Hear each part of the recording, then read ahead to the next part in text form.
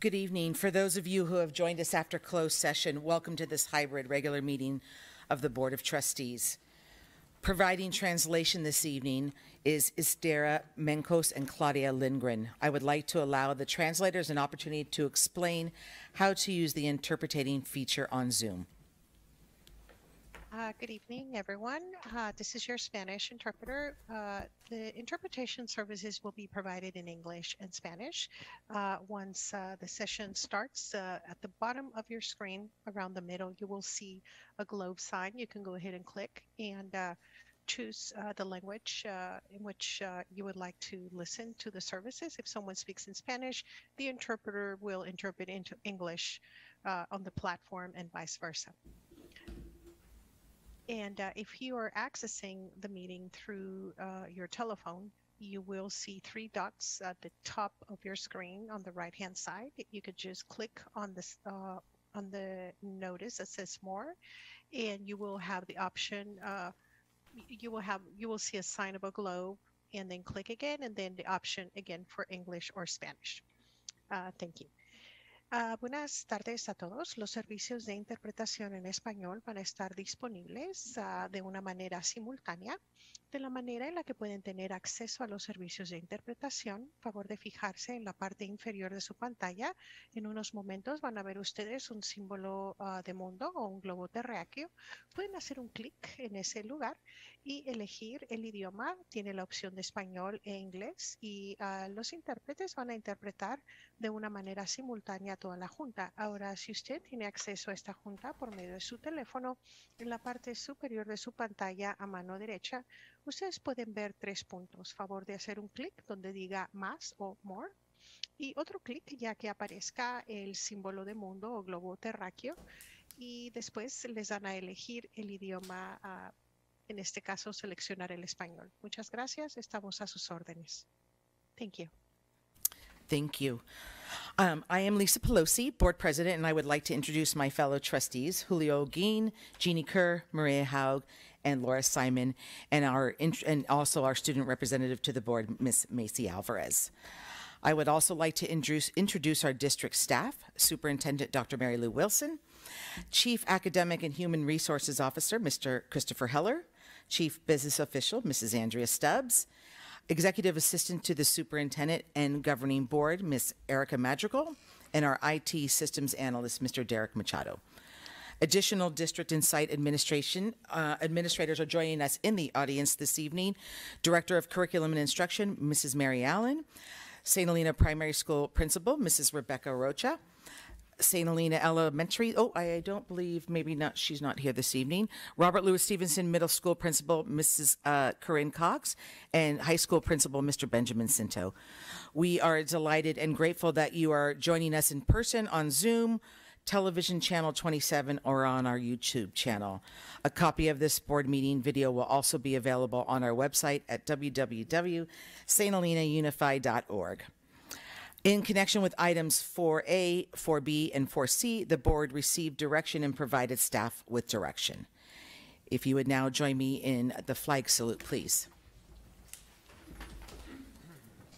I pledge allegiance to the flag of the United States of America and to the republic for which it stands, one nation, under God, indivisible, with liberty and justice for all.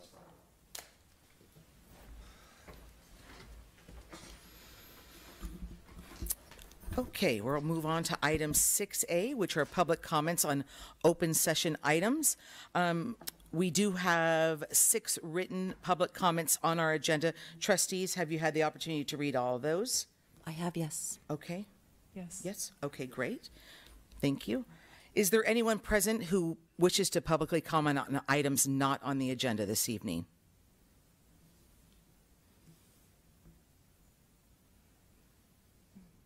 Ms. Madrigal, any? Oh, come on up to the podium, please. Good evening. Alicia Summer, 199 Knoll Place, St. Helena. One item that's not on the agenda, but I think has been in conversation with the board, is about the dissolution of the advanced placement program in the middle school. And as a parent whose child I found out just recently qualified for the advanced math program, yet it's not super clear as to what the next iteration of this is going to look like, I would just ask that we consider involving more stakeholders in more conversation about this, specifically since CDE, or California Department of Education, has not made it mandatory to implement just yet, that we consider having further conversation as to the benefits and the disadvantages of removing this program. If we are able to provide assistance for children to help bridge the gap who are maybe perhaps underperforming or whatever other more equitable language that could signify, I think it would be a disservice to our students to not provide opportunities for those who display the ability and the willingness to stretch themselves past perhaps what's provided for them. Thank you. Thank you. If there's anybody else who'd like to come up and have public comment, please do so. That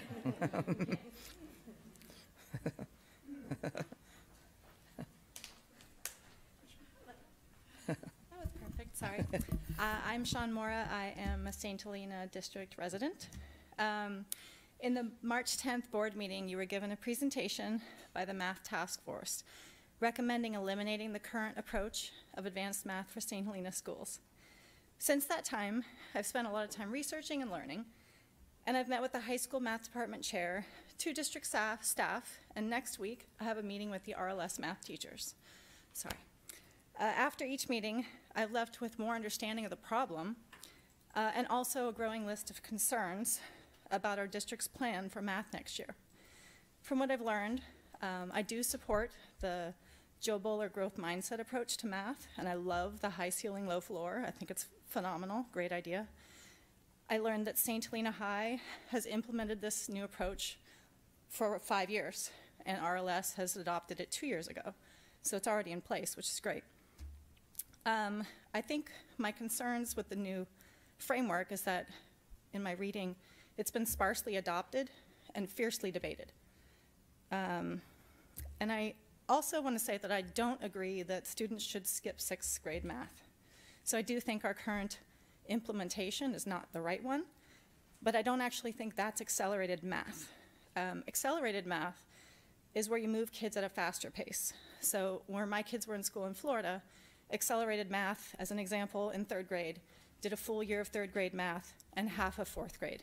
Then the next year, the second half of 4th grade and all of 5th grade. I'm just saying that there are other ways to accelerate where you're not skipping content. And I guess that's really what I want to make sure I get across, is that there are other ways to accelerate or advance other than skipping. I was also concerned that we're saying that we shouldn't skip 6th grade math, but in high school, we're going to have the kids skip 2 full years of high school classes and combine it into one. So that kind of just didn't mesh with me, and again, haven't seen a syllabus or known the content, nor am I sure that I could understand it after all these years, frankly, but I just wanted to learn more, and I haven't had a chance to, because it does take me a while to digest after meeting with people and learning. I also want to make sure you're aware that most of the kids who join St. Helena High from the Montessori start in Math 2. And with this change, our kids from RLS would be joining in Math 1. And I'm not sure that that's great either. I do agree that a change is needed. It sounds like there's really compelling data. I haven't seen it. I haven't been able to because it is confidential. But I do think we need to provide all kids the math rigor they're ready for at the level they need it and when they need it. And it may not be middle school. It may be at elementary. It may not be at elementary. It may not be at middle, and it may be at high school. So there almost need to be multiple pathways for kids when they're ready. We have a new superintendent and a new elementary school principal starting soon, and I believe they should be part of the discussion along with the parents. So I guess my ask is that if there's a way to pause or delay, and the Math Task Force has a workshop where we can drill into the problem and have all the stakeholders involved, because these people are going to be owning it going forward also. So that was it. Sorry for being late. Thanks so much. Please come on up. Thank you. My name is Denise Henkett, and I'm also a St. Helena resident. I fully agree with what Sean just was mentioning, and I think if more parents knew about the plans, about the math for the RLS, they would have been here, and maybe even children. We all just didn't know, and by accident stumbled upon it.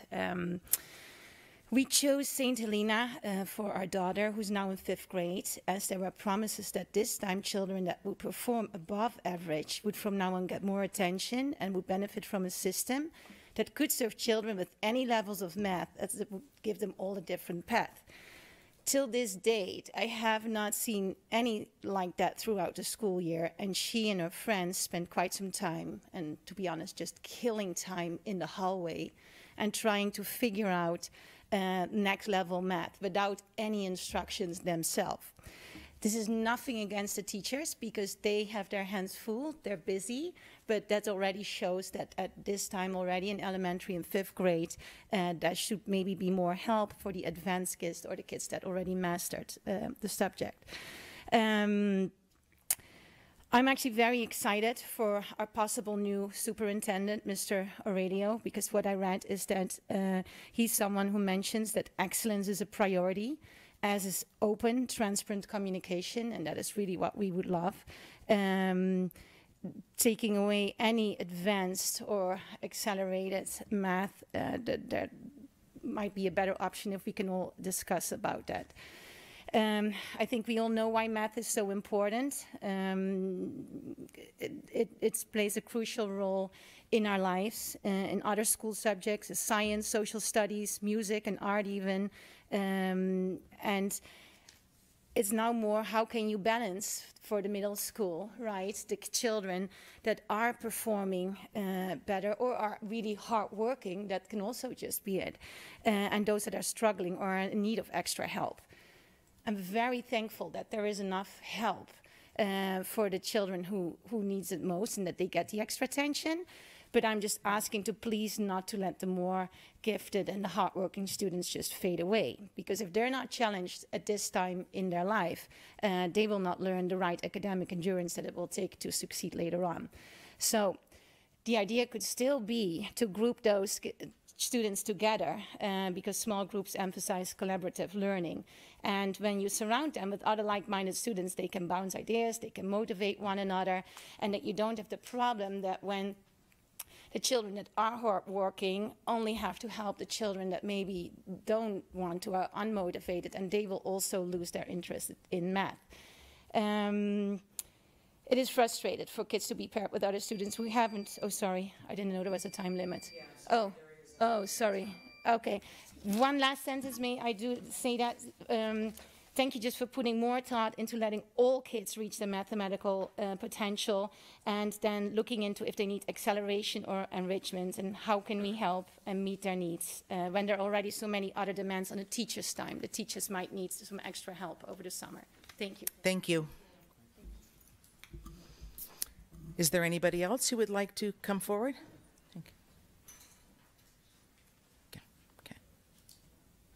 Hi. Just so you know, there is a 3-minute. I'm going to make it. Oh yeah, no worries. I'm sorry that I didn't read that at the beginning, so I just wanted to let everybody know. No worries. Okay, I'm Leandra Blanton. I don't have anything super intelligent to say. I just wanted my children's voices to be heard. I have a 7th grader at RLS in advanced math, and she currently holds an A grade. She said without advanced math, she would get an easy A, and she likes that it challenges her and makes her think. My 5th grader, Layla, is at the elementary, and she aspires to be in advanced math.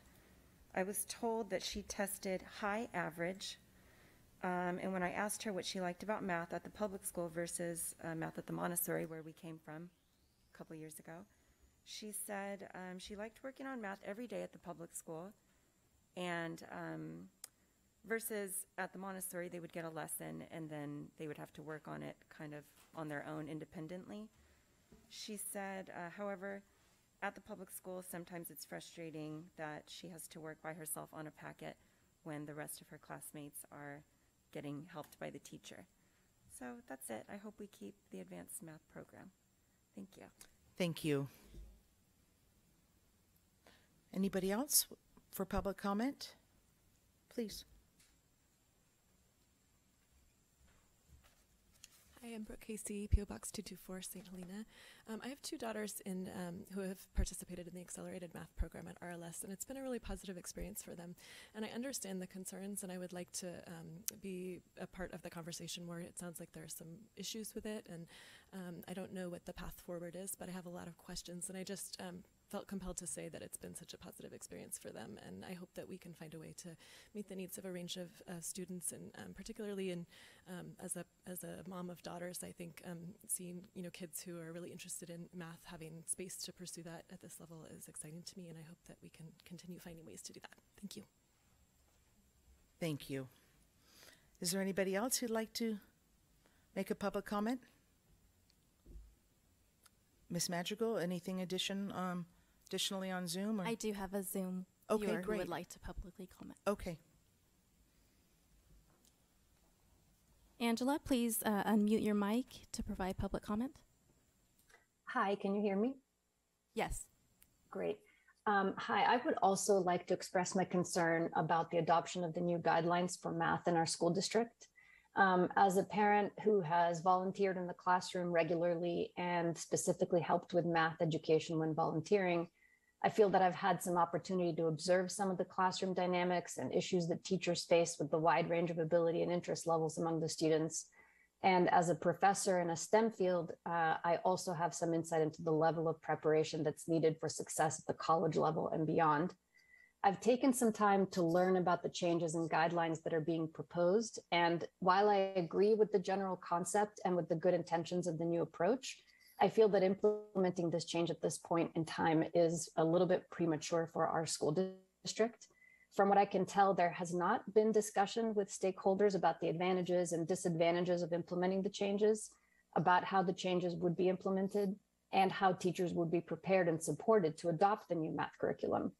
It's also not clear to me how eliminating advanced math at the RLS right now will impact the students who would have gone into that program and how they will continue to have their needs met.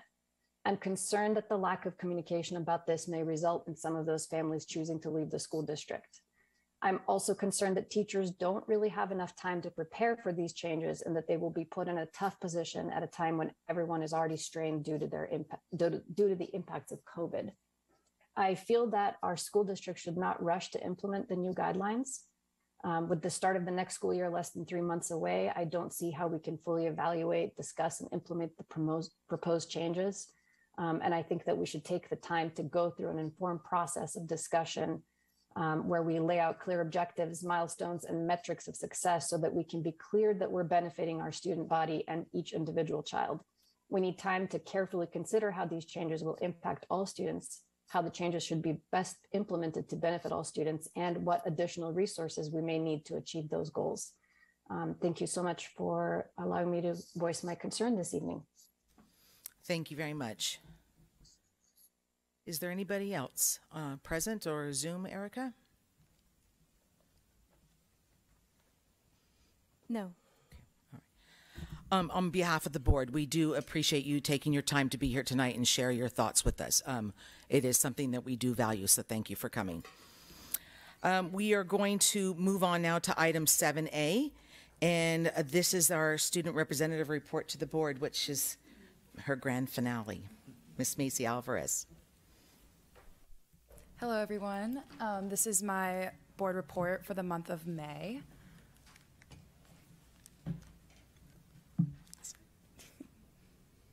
Okay, so Student Congress, which is a group I've discussed before, it's a group of leadership students and other high school students that all meet quarterly, and we discuss different issues or concerns that we have as a school, community and culture, and how we can improve upon those goals. So our final meeting will be next week, and we will be meeting with Mr. Cinto and Mrs. Brazil, who is our leadership teacher, and we'll meet with the students, and we will let them know what we did with our projects, which were to improve certain aspects of our school community. So we'll talk about how we're getting our water bottle filling station installed, how we got our new trash cans, and with that, we will also discuss possible remedies within our school and our community. individuals with race and social justice issues in the community. And tomorrow we have our Season of Shine rally, which is focused on highlighting student accomplishments. So we'll be highlighting student athletes, academic achievements, and also where all of our seniors are planning on going to college or working, any post-secondary plans. So we'll have a slideshow to highlight all of their accomplishments as well. And we had prom last Saturday. It was super successful. We had over 200 attendees. We did it out on Rotary Field. Everyone had a great time. I think everyone was really excited to go back to a normal dance type of event after COVID had hit us for the past few years. So that was very wonderful. All right. So at the RLS, they also had their first school dance. It had been pushed back, I believe, 3 different times, but they finally had it on May 6th. And in the next slide, you'll see pictures. They had a ton of fun. It was a very exciting experience for all the middle schoolers. I don't think any of them had experienced a school dance before because of COVID. And then they also had their first field trip. So Avid's 7th and 8th grade went to Sonoma State, which was also very successful and enjoyable. And they also had a very wonderful track and field final. Both 7th grade girls and boys and the 8th grade girls won their small school championship. Let's see. So on the left is a picture of their school dance, and then on the right is them lined up for their track, for their track and field finals. So, all right. And then I went to the elementary school at the beginning of their ABC countdown. So I got to see both Board Game Day and Crazy Hair Day. So they had, at the time I went there, 25 days left of school. I'm sure they're way down the alphabet now. But it was really fun to see them with their crazy hair, and they were playing board games for Fun Friday. So that was really fun to see. And the 4th graders also went on their first field trip. They went to the Bale Grist Mill, and they went on a creek walk. And on that creek walk, they were also able to learn about plant tolerance to the environment, what kind of living conditions plants need to survive.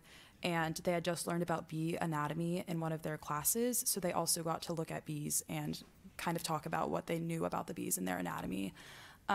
So they got to make connections. And then when I went to the elementary school, I was wearing my college sweatshirt, and they were asking me if I went to college. And I was talking to them about college, and we just thought me and Mrs. Pearson thought it was really exciting. They were talking about where they want to go to school. They want to play football in college, UCLA, Berkeley. One of them said they'd like to go to Pitzer after I talked to them about that. So that was super exciting. It was just wonderful to see that they were looking forward to their future and after high school plans in 4th grade. So I have a couple pictures of them playing board games, and then on the left we have a photo. They had a contest to submit artwork for they had a contest to draw a bee or some type of artwork. One, they learned about their bees, and that is the drawing of a 3rd grader, and it says "Native Please," and it was made into little buttons and different artwork for students to take home with them. So that was super exciting as well. And then the primary school on May 4th had a bike rodeo. So it was a partnership between the Napa County Bike Coalition, Officer Brown, who was our district SRO, and Mrs. Montelli, along with the St. Helena Fire Department. So students were able to bring their bikes, their scooters, tricycles, any type of bike to school, and the school provided them for students who didn't have that. And they rotated through stations, learning about bike safety, a safety course, a read-along and game station, and an obstacle course, which was the favorite part of the rodeo itself. And at the end of the course, they were awarded a bicycle license. So they were super excited to have, their own little driver's license. And then here I have a couple pictures of the students with the fire department and the rest of their classmates. All right, thank you so much. And also I'd like to thank everyone for their support along the way as I was school board representative. It was really enjoyable working with everyone, so thank you. Thank you, Macy. That was great.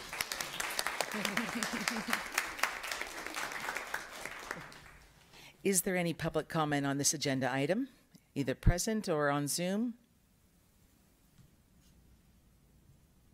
There's no public comment. Okay.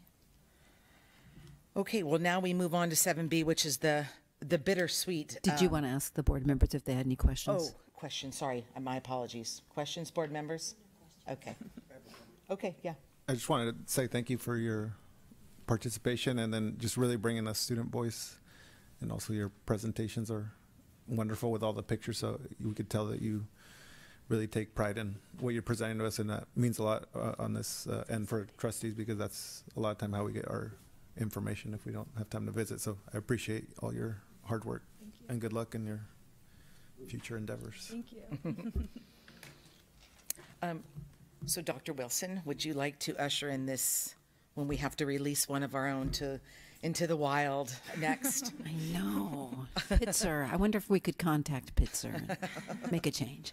Macy, it has been a delight and a pleasure working with you as the student board representative this year.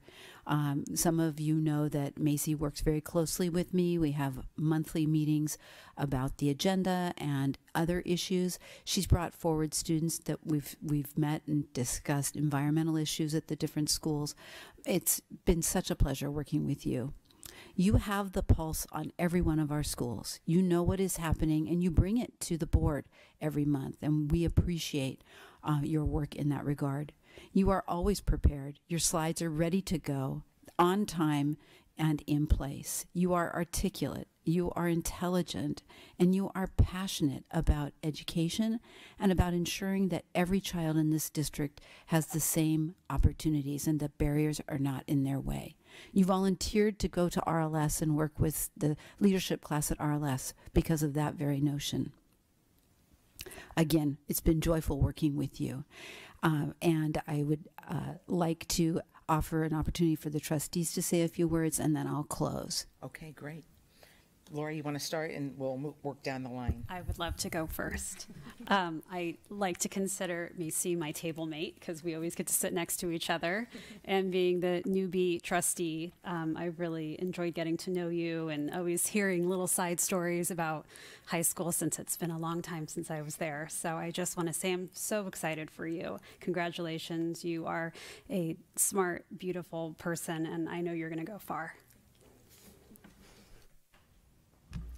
Macy, we've always had really fantastic board representatives, and each one of you brings something special. I really think that you did a lot of work, considering that you started off kind of coming out of a place of, well, from COVID, that we really didn't know what things would look like at the beginning of the year, and you did a great job. And so thank you for rising to the challenge. Thank you for being part of our fantastic alumni of student representatives, and we know how much work it was for you to take on this responsibility, in addition to being a senior and having all the extracurricular activities that you're involved in. So we really thank you for giving us the time out of your busy schedule and making the district a priority. Thank you. Thank you, Macy. I can't even follow with those words that were just said and with Julio's, but thank you for everything. I love your enthusiasm, and when you every month you come in and you're ready to go, just like Dr. Wilson said, and you're prepared and so confident, and I admire you, and I'm so you're going to be missed. You're definitely going to be missed. So thank you for everything. Thank you for your hard work. Well, I already said what I was going to say, but I do have another side story from preschool, and that's where I remember you and your family that's over there since preschool. So, yeah, so I've seen you since you were a little girl, and now so again, congratulations. Thank you.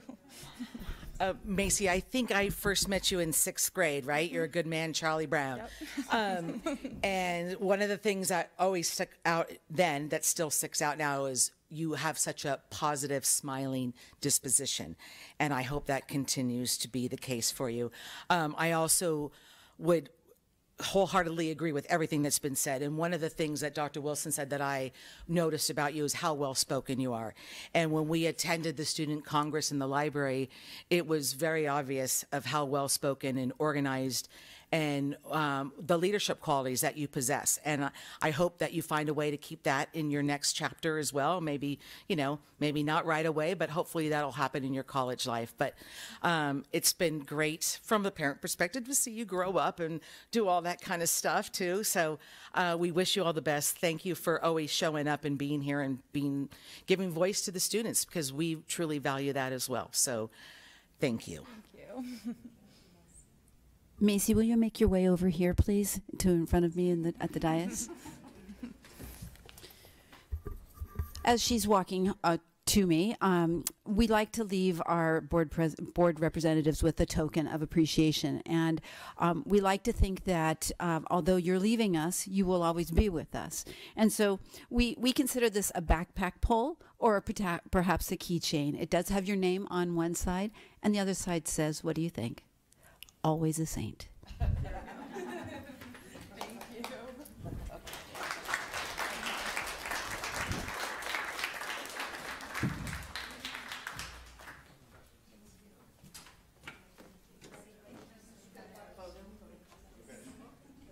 That's why we all want.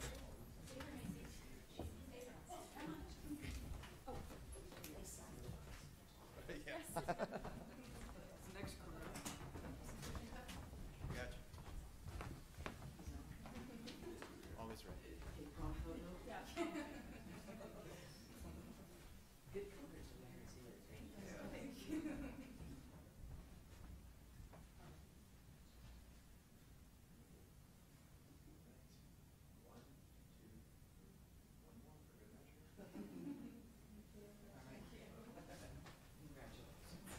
Good job, Mom and Dad.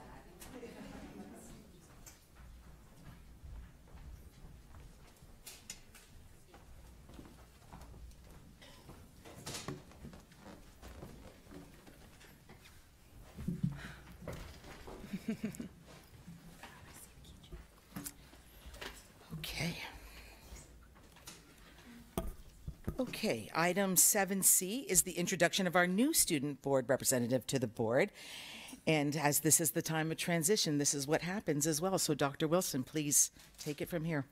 Yes, very excited. With pleasure, we introduced to you tonight Carolyn Wagner. Trustee Simon, I am going to be asking you to talk a little bit about the interview process in just a moment, okay? And Macy, I'm going to ask you to talk a little bit about your work with Carolyn as well. So Carolyn will be joining you as a junior, and so potentially she may be with you for 2 years. And I have already had the opportunity to meet with her a couple of times. And in those meetings, she was full of questions, full of interest, lots of energy, lots of enthusiasm about all 4 schools. She really sees Macy as a mentor to her. That's what I observed. And so I know that there will be conversations to come that will assist Carolyn in her work. She really has a passion for governance. She's really interested in politics and governance. So, Trustee Simon, if you could describe the interview process that Carolyn participated in order to qualify for the position. Absolutely. So I had the honor to meet with Carolyn and another teacher whose name is Mrs. Brazil. Mrs. Brazil, thank you very much. And we had we spent about 25 minutes, half hour together, and Mrs. Brazil and I asked several questions, and she answered them beautifully and gave wonderful, really thoughtful answers that helped Mrs. Brazil and I know right away that she's going to make an excellent student member of the board. And that was the process, pretty much. It was a Q&A, and she went over and beyond in her answers. And I'm really looking forward to working with you and sitting here with you. Thank you, Trustee Simon. Macy Alvarez, would you like to say a few words about Carolyn? Yes. So I've known Carolyn for quite a while, and on a personal and a leadership level, and I just think she's the perfect person to be this role. I mean, she's confident, she's academically motivated, she really cares about everyone around her, she's a great leader. I mean, she's the perfect student school board representative for the future, so I'm really excited for her and for you guys to get to know her and to be able to work with her. Carolyn, would you like to come to the microphone and introduce yourself to the board?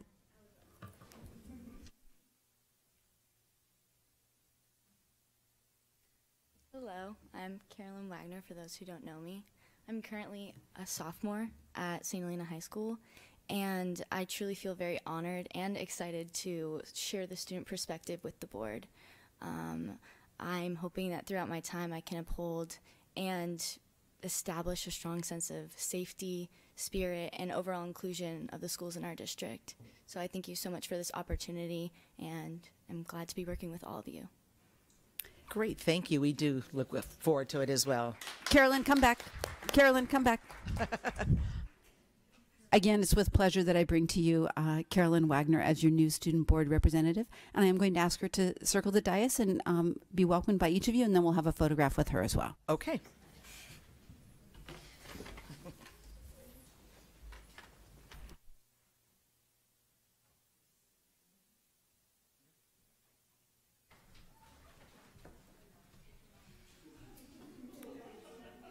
Trustee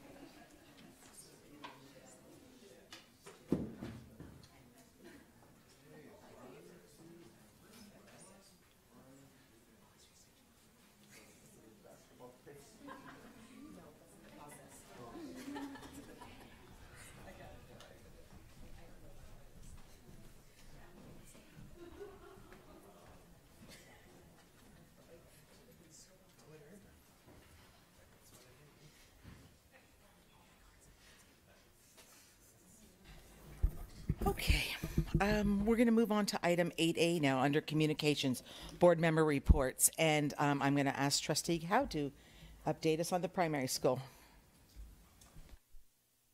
So yes, I mean, it's always difficult for those of us who are board members to follow a report on our schools after Macy's reports.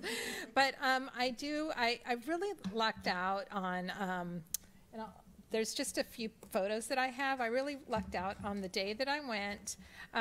There was actually, Officer Brown was with two local community workers that that train service dogs, and they had she had brought the service workers along with one of their service dogs into the classrooms, and it was just a really magical experience to see how the kids interacted with the dogs, how they asked questions. It was just, and there are two classes here. It's Miss Landis's class and Miss Chia's class together with the dog. And one of the, and this is the segue into my next theme.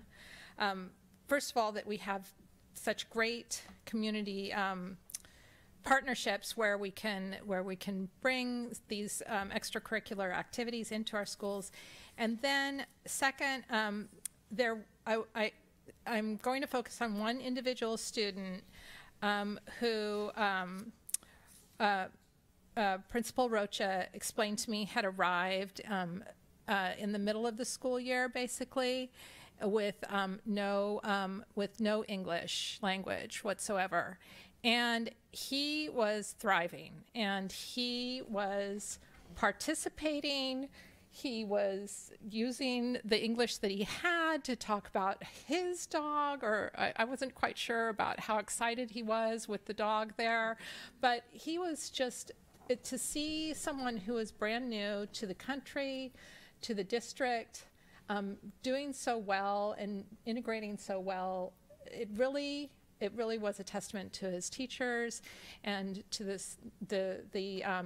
community that we have. And this was just a very happy little boy, and it was thrilling to see. It really moved me. And I don't know if we actually have a picture of him, but of course that was Officer Brown. One of these is him. Anyway, but anyway, so and then the third thing that I would like to focus on, I'm kind of trying to keep it to three topics so that I don't take up too much time. Yesterday, I was able to visit the primary school again, this time with Brandon Farrell, and it was really nice to be able to walk around with our union representative to the classrooms and visit them on a Wednesday, kind of mid-morning. It was lunchtime basically, but after their lunch, and they were. Almost every class was involved in some sort of hands-on activity, whether it was kind of art or science. It was really good to see that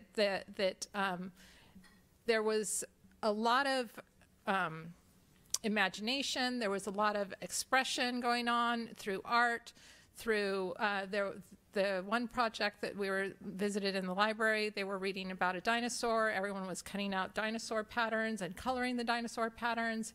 And this was at the kindergarten level. And up to, we saw science activities being done, as well as art and painting activities. So it was just a really nice experience to see all the work that our primary school teachers are doing to keep our kids engaged and to feel happy, and I mean, just look at their faces. So anyway, and that's it. Thank you so much. Now we're going to move on to 8B, the Superintendent Subcommittee reports. We have 3 reports for this evening. We'll start with the LCAP Steering Committee, Trustees Haug and Kerr.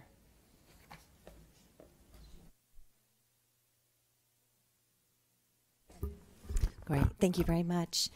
So let's see, the final LCAP steering committee was held on April 26th. It was here in the room. It was hybrid as well as in person.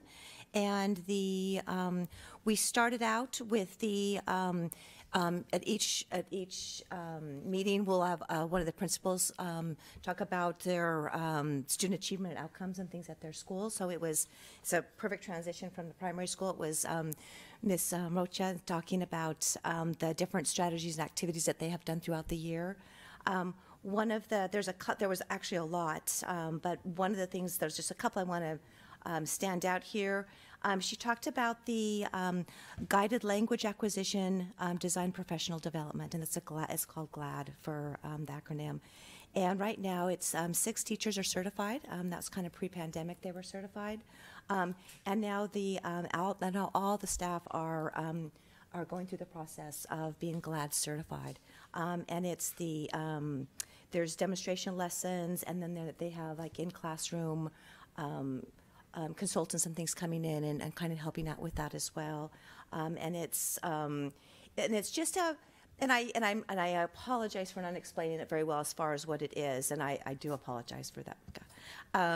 But it's just a different way of looking at what it looks like in the classroom and how to kind of get the students interested in what they're learning, so that was very interesting. And I know that this board is going to be very excited about the PK program that was also going on in the spring. My notes say 44 parents participating in that, and then it was very well received by the parents. And it's it's PK, and it's called the Parent Institute for Quality Education. And it was, and I'm just reading this right off the thing, there's a team of 4 staff members and then there was 4 staff members participating in the UC Davis Resource Excellence in Education, which is called READ, which was a committee that worked around the bilingual family partnerships. So with PK, basically in a nutshell, it just helps our Latino families coming in and feeling like they know how our system works and we're comfortable in our school system. And with that, it's for me, it's like the second step from what our St. Helena Preschool for All does for our parents as far as their parent education. So it just makes relationships within our community even stronger. And then probably the last thing that I would like to say is that there was a,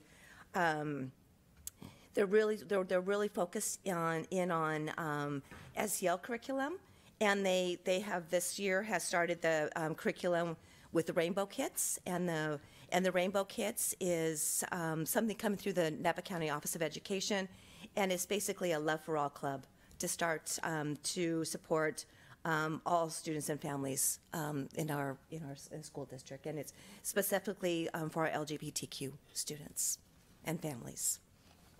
And so that is my report for the LCAP. Unless you have anything you want to add. You don't? Okay. Thanks. Thank you so much. You're welcome. Wellness and school climate is also Trustee Kerr and Olguin. So You can add anything that we left off. These are also hard to follow after the student presentation.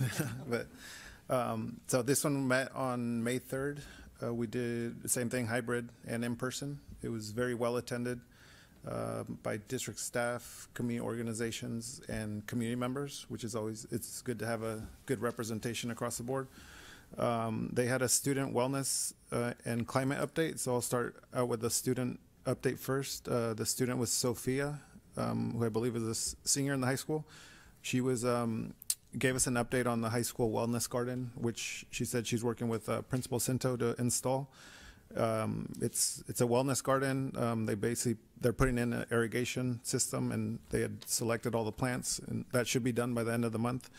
And what they're trying to incorporate is a place for students and staff, like a quiet space, a place to relax, meditate. So they're adding like a walk stone pathway, wood seating, and then a water fountain. So that's going to be great for students and for staff that want to get a space to really just sit and relax and think. There's also updates from the Blue Zone.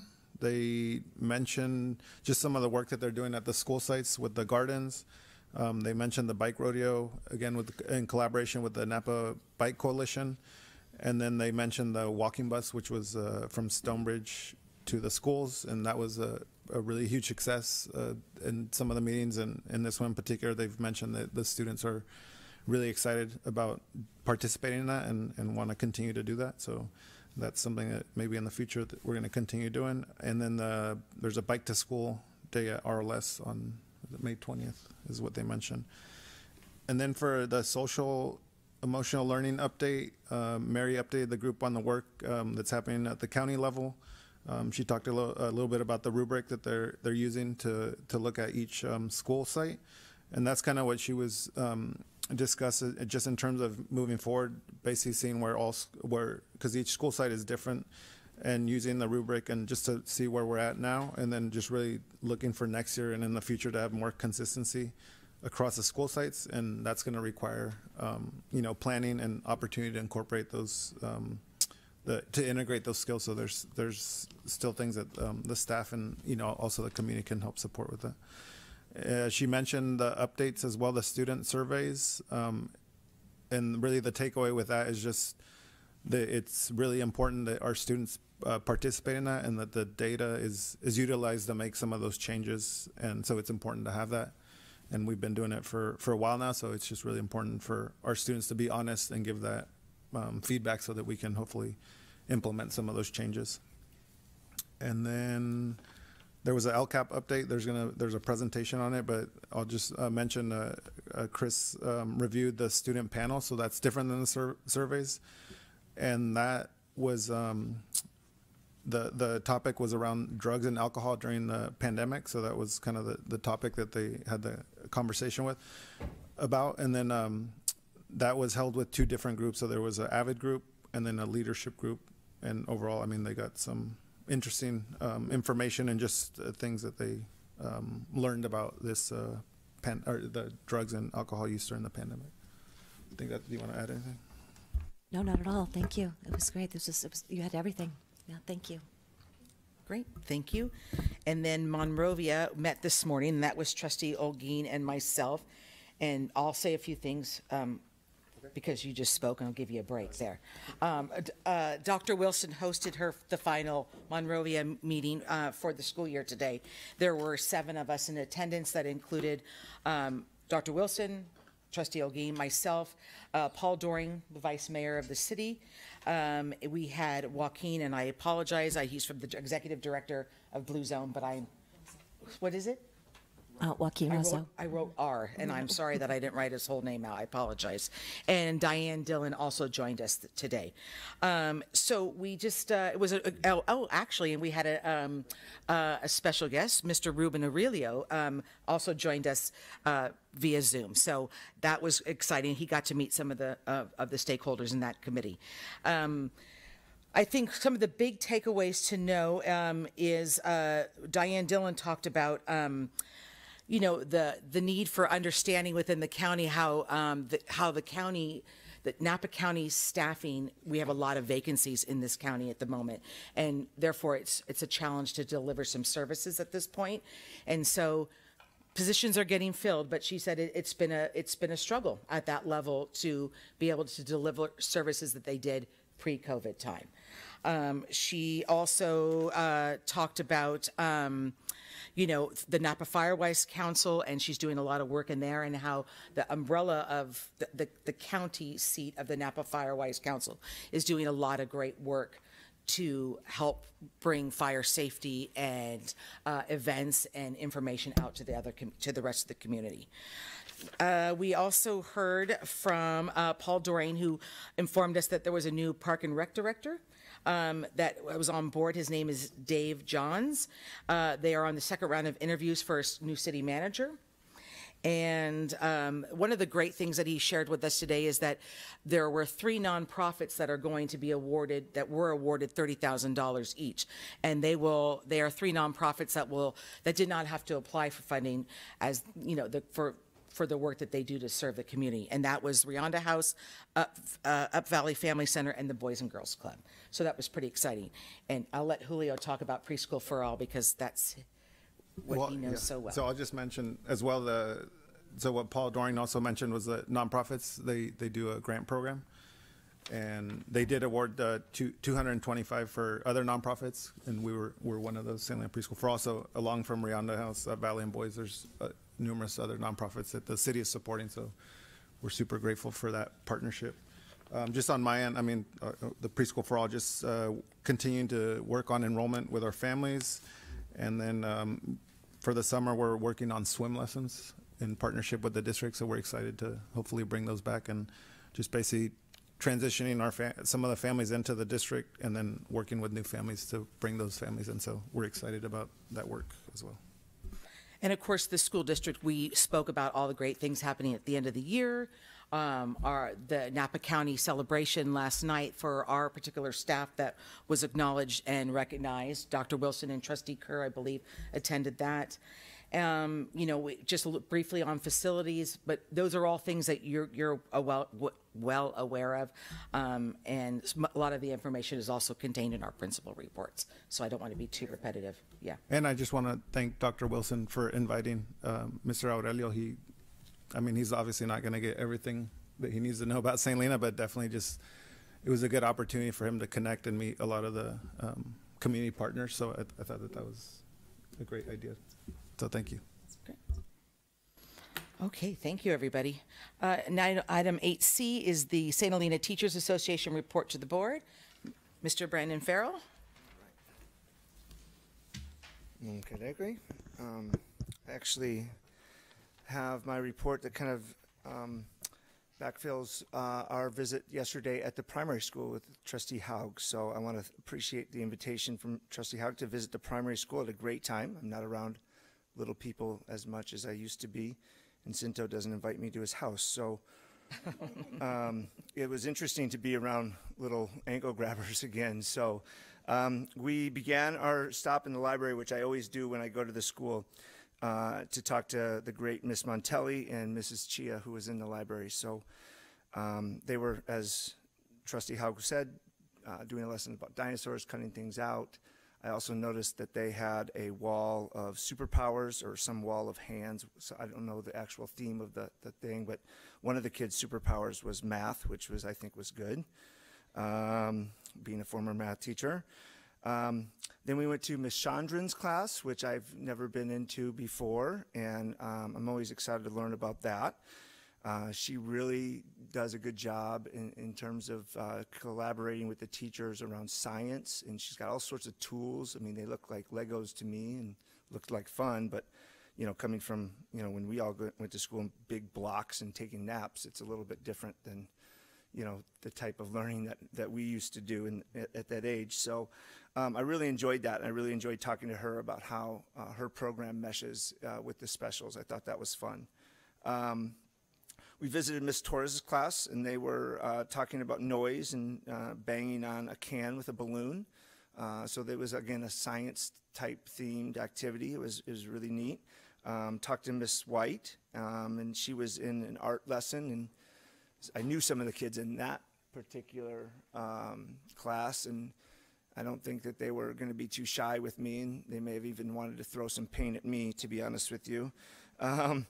But it was fun to see them. We didn't stay there long, but the primary school seems like a very happy place. So I was excited to see that because I haven't been there for a while now that my youngest is in 5th grade, and we had COVID and all of that stuff.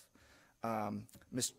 Haug and I reflected a little bit on her time as president, which I appreciated, and I certainly enjoyed seeing some of the teachers I haven't seen in a while. Other than that, our teachers some of them are ramping up to help out and do some summer school. I think that there's a report today about summer school. Some of them are gearing up to do some professional development. Some of them are gearing up to relax.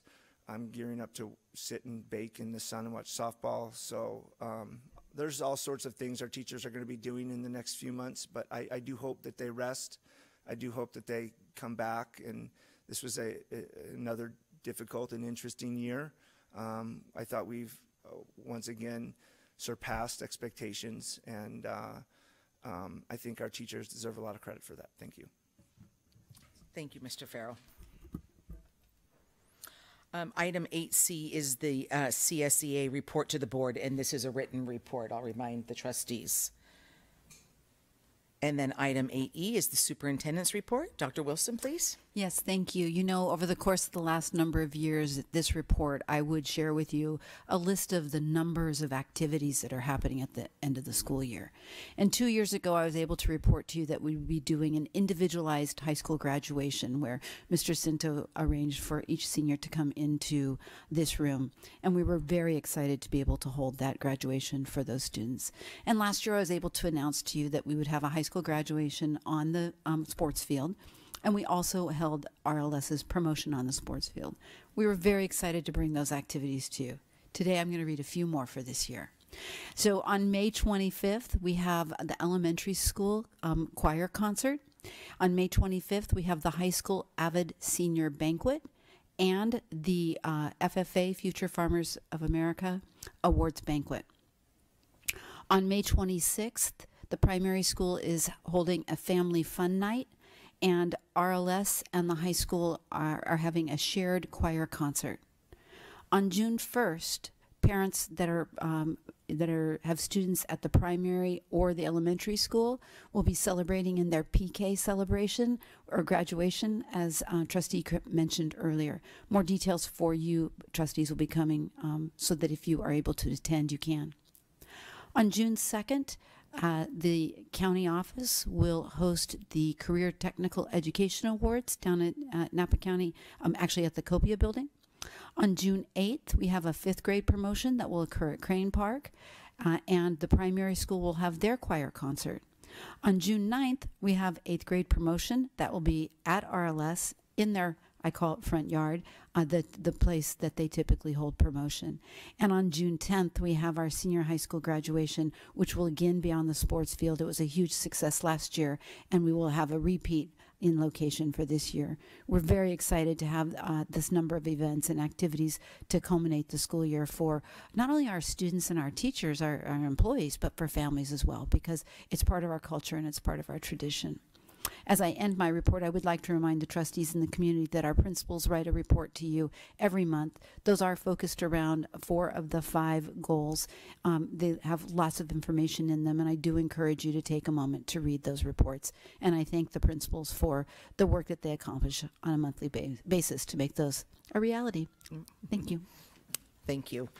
I would, I would echo that comment as well. Items E8E through I are the principal reports respectively for each school, and they always contain great information. So thank you, principals, as always, for providing that for us. And as Trustee Howe would always remind everybody, whatever role you are in this school district, please take a moment to read those because they're great reports. Okay, item 9A is the. I have one question. Sorry, my apologies. And I will hijack a little bit of time just because I meant to mention it during my report, but I just want to give a shout out to the band concert from last night. It was phenomenal. The band won all sorts of awards at Music in the Parks. And they just did a fantastic job last night. And thank you to all of the band parents because, as Ms. Fulmer said, and so aptly put, they did whatever it was, Zoom band at some point during COVID, and listen to them now. They're just phenomenal. So, thank you. Okay, item 9 is the consent agenda. The consent agenda contains routine items judged as appropriate to be acted upon in one motion. If a board member requests that an item be removed from the consent agenda, the item will be considered under discussion/action items. Is there anyone present who wishes to comment on this agenda item? Ms. Madrigal, any written or Zoom comments? There's no public comment. Thank you. Trustees, do you have any questions about this agenda item? No? Okay. Is there a motion to approve the consent agenda as presented? I'll make a motion to approve the consent agenda. Is there a second? I'll second. Okay. As most are in favor of the motion, Dr. Wilson will request a roll call vote. Trustee Simon? Aye. Trustee Haug? Aye. Trustee Kerr? Aye. Trustee Vice President Olkeen? Aye. President Pelosi? Aye. Motion carried. Okay, item 10A is an update on the adoption of Board Policy 5145.9 and the Administrative Regulation 5145.9, Hate-Motivated Behavior. Dr. Wilson. Yes, thank you. At the April 21st board meeting, we presented a updated board policy for hate-motivated behavior.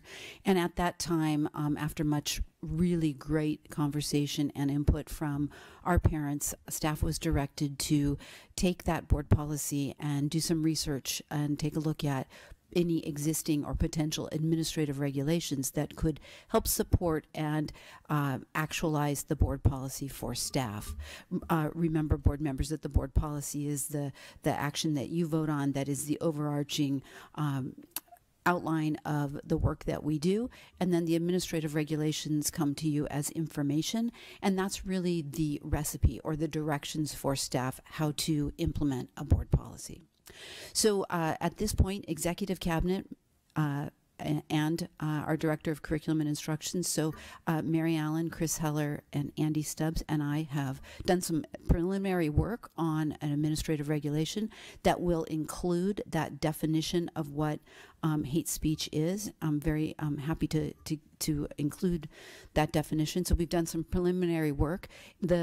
The AR, it's very critical that our principals have hands on an administrative regulation because they are the ones that are implementing the work. And so on Tuesday of next week, we have a meeting with our principals where they will review and discuss, provide any feedback and updates to that administrative regulation. Following that meeting, we will then take the board policy, a draft of the AR, and an investigation form that I failed to mention earlier. So that's a template that would be used when hate-motivated behavior is reported, that will take our principals through a step-by-step process as to how it's being investigated, and that it would be reported to the chief academic human resources officer. So once all of that has been vetted with our principals, we'll then take it to our board policy committee. Sitting on our board policy committee, 2 of our trustees, Haug and Olguin, and then again, Mr. Heller, Ms. Stubbs, Mr. Cinto, our high school principal, Mary Allen, our director of curriculum and instruction, and myself.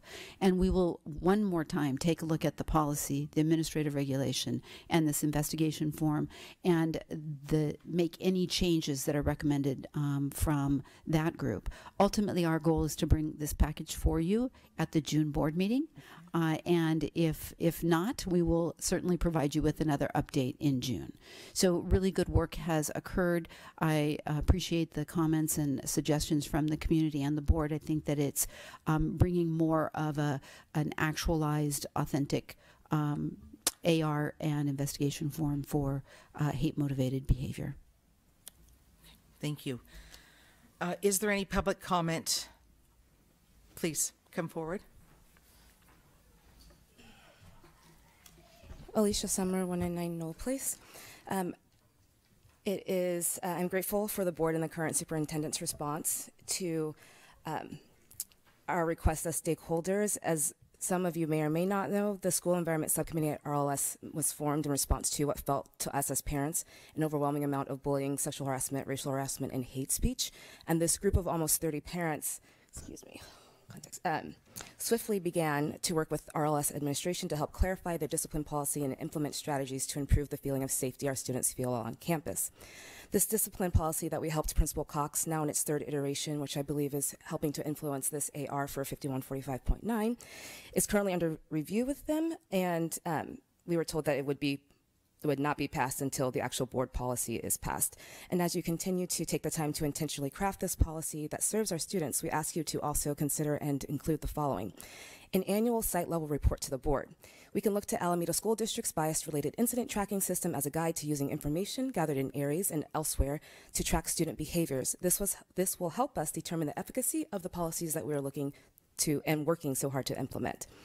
I also recommend that the board consider an oversight committee of parents from the school environment subcommittees that we hope to roll out to each school site to ensure that what we experience as parents and students is also is congruent with what's captured in the data and that there are no discrepancies. Perhaps this can become a function of the LCAP committee or the Equity, Climate, and Culture committee.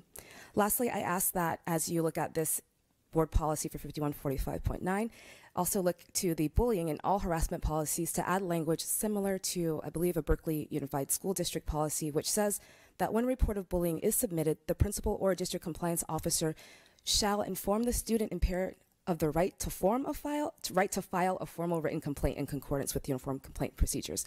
If I'm correct, our current bullying policies do not require administration to inform parents that they have the right to file a formal complaint and what those procedures are. Thank you. Can I ask one, because you were speaking quickly on what? No, it's okay. No, I totally understand. But you had 3 things to take into consideration. The first said annual, but I didn't hear what you said after annual. Sorry, an annual site level report. Site level. Thank you. Yes. Okay. Alameda has something called the BRIT program, a bias related incident tracking system. Okay, great. Thank you so much. You're welcome. Okay. If there's anybody else present who'd like to make a public comment, please come forward.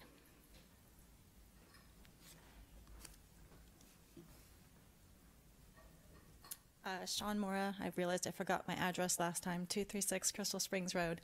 I am also on the board for the St. Helena Public School Foundation, and in that I am the RLS site liaison. So I found out about the problems that were happening at RLS by attending those meetings. And I think from one of the things that I just wanted to ask, which I just heard requested, was that we have some sort of tracking. I think what concerned me when I was hearing it is that no one had a sense that the data had been tracked and that could be brought up to another level saying, hey, we've got a problem here, we need help. And yes, we know, we searched on the internet and it is true, of course, but this system does appear to be well documented. I don't know, hopefully don't have to buy something new. They repurposed an existing tool in Alameda, it sounds like, that the teachers use to report things. So it would just be a different type of reporting category, but let's not start from scratch, but make sure that we do have something, because we don't want to just make changes and hope that they're working for the kids, because you never know what type of education or conversation is going to work with each type of kid, and by the different types of incidents. I guess you could have bullying, racism, so that, and just to be able to look at it, is what we're doing working? Because maybe we try a different speaker next time. Maybe the book did make an impact. Let's make sure we keep doing it. So it's just not hoping that what we're doing is working, and let's show that it's working. That was all. Thank you. If there's anybody else present who'd like to make a public comment, please come forward. Ms. Madrigal, any Zoom or written comment? Oh. Hi, I'm Brooke Casey, P.O. Box 224, St. Helena. So I also wanted to speak to the hate-motivated behavior policy, and I'm really grateful to the board and to the district staff for working to expand this policy in an effort to respond specifically to some of the incidents at the middle school, but also hopefully to prevent and respond to future incidents in all the schools. So as was stated, the Parent School Climate Committee has been working with Principal Cox on developing this written policy on responding to hate speech at RLS. And I think it's so important that the students and the families have an understanding of what the expectations and practices and values are at the school level. We understand that the school's individual policies, as was said, have been paused, and it's understandable. It makes sense to have all of these be in alignment. And I also know it's important to take enough time to be really thoughtful with the language. But I also believe it's really important that the students and families have a policy in place at both the school and district levels at the start of the school year. I think this sets the tone for the school year, and is also something that, you know, in the beginning there's so many things as parents and students that we kind of sign on to and agree to together, and I think that it's really important that this is part of that. I'm wondering also if it's possible for the new superintendent to be involved in the drafting, and I imagine that he might have some insight and input, and also since it's something that he's going to be working with, that it would be really helpful to have that. Also, some of the models that we've been looking at as the parent committee have been policies and also data systems from Alameda and also Berkeley school districts. So it seems like there might be some helpful insight there. I know there's some limitations with that, with summer coming up and break in July, so I just wanted to see if there's any possibility of that. And to reiterate what Sean and Alicia mentioned about data tracking, and I think it's so important, as was said, so that we can have a sense of how interventions are working, but also so that we can really get a clear picture of what's been happening and what continues to happen. Thank you. Thank you. Come on up.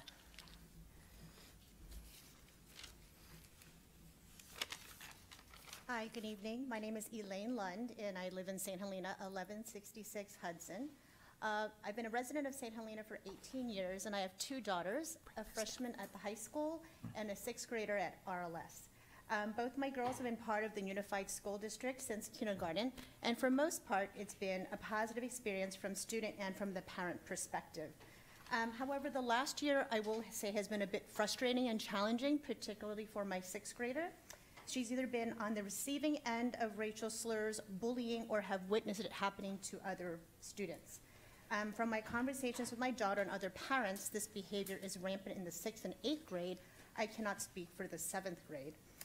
As Alicia and Sean and Brooke have mentioned, a group of invested and passionate parents formed an RLS climate committee, subcommittee to help support the school and students understand the school rules for hate speech, bullying, and harassment, as well as the enforcement of such.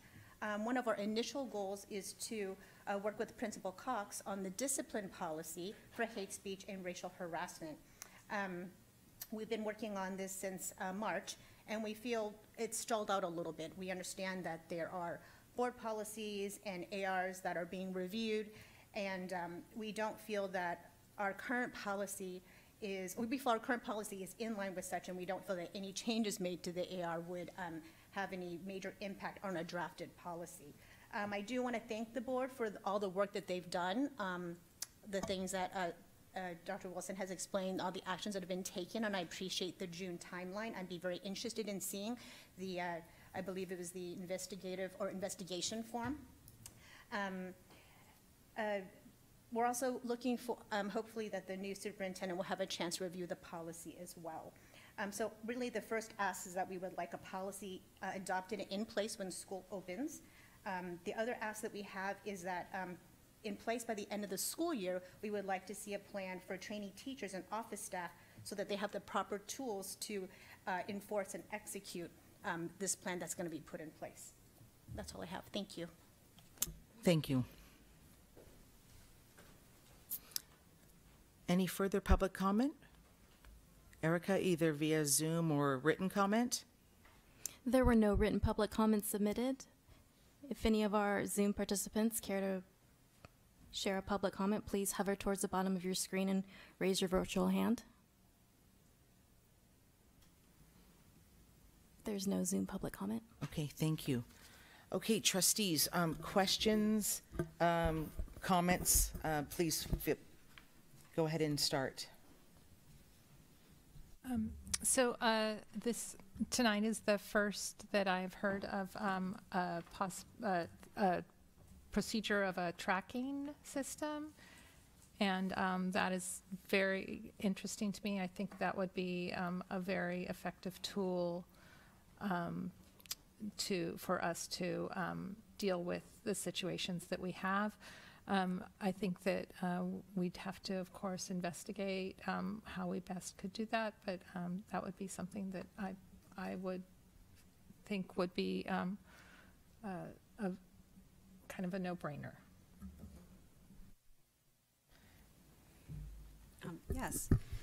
I look forward, thank you to the Board Policy Committee and the work that you've put forward with revising the board policy, creating the AR, and also creating the other document with, please remind me, I won't get it wrong, the name of the document. Investigation form. The investigation form. So thank you for that. When we get an opportunity to review the form in June, I would like us to consider at that time some additional time in July with our new superintendent after July 1 to make sure that we have time so we can begin the school year August 10th with the new policy in place, perhaps to be able to have it printed out in the parent handbook so all parents receive it before school starts, and that teachers have had some training either through the emails they can receive at home. If there's not time, I think they come back for 2 days, but I don't know if that time is in class for them to get ready or if there is time for training in there. Just how we've already decided with the teacher union what those 2 days look like. But again, I would like to have some time in a special meeting in July where we can discuss it further if we feel like we need to in June to have it ready in August. I think it is critical that we start the year off with new documents in place and families aware. Okay. Jeannie, would you? I agree with that, Trustee Simon. I mean, I personally think that that's a great idea. I also, I do want to say first, thank you to the parents for all of your work on this. I'm very appreciative, and I also, I really am thankful for bringing other suggestions forward to us, that things that you've been thinking about, and I appreciate that. And I'm going to say I think that the annual site level report, I think, is actually would be a good tool for us as well. Only because when I think about annual site report or any kind of annual report, that's what we do for a lot of our policies, and I think it's especially important for this policy as well through the AR. And then I like the tracking of the incidents. I think that that's important. And I have another one. Bear with me. Excuse me.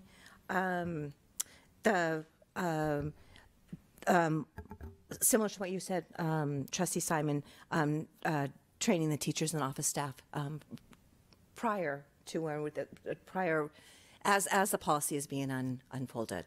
Great. So, thank you. I think they covered everything that I was going to ask, but the timeline is helpful as well, and just to kind of understand how, and also.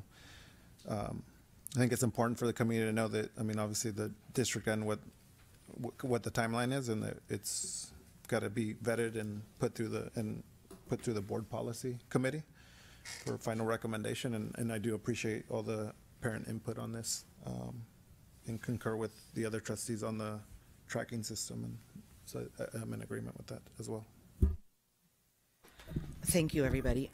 I also want to just take a moment to thank the parents and Principal Cox as well, because this is a collaboration that has to come from home and school.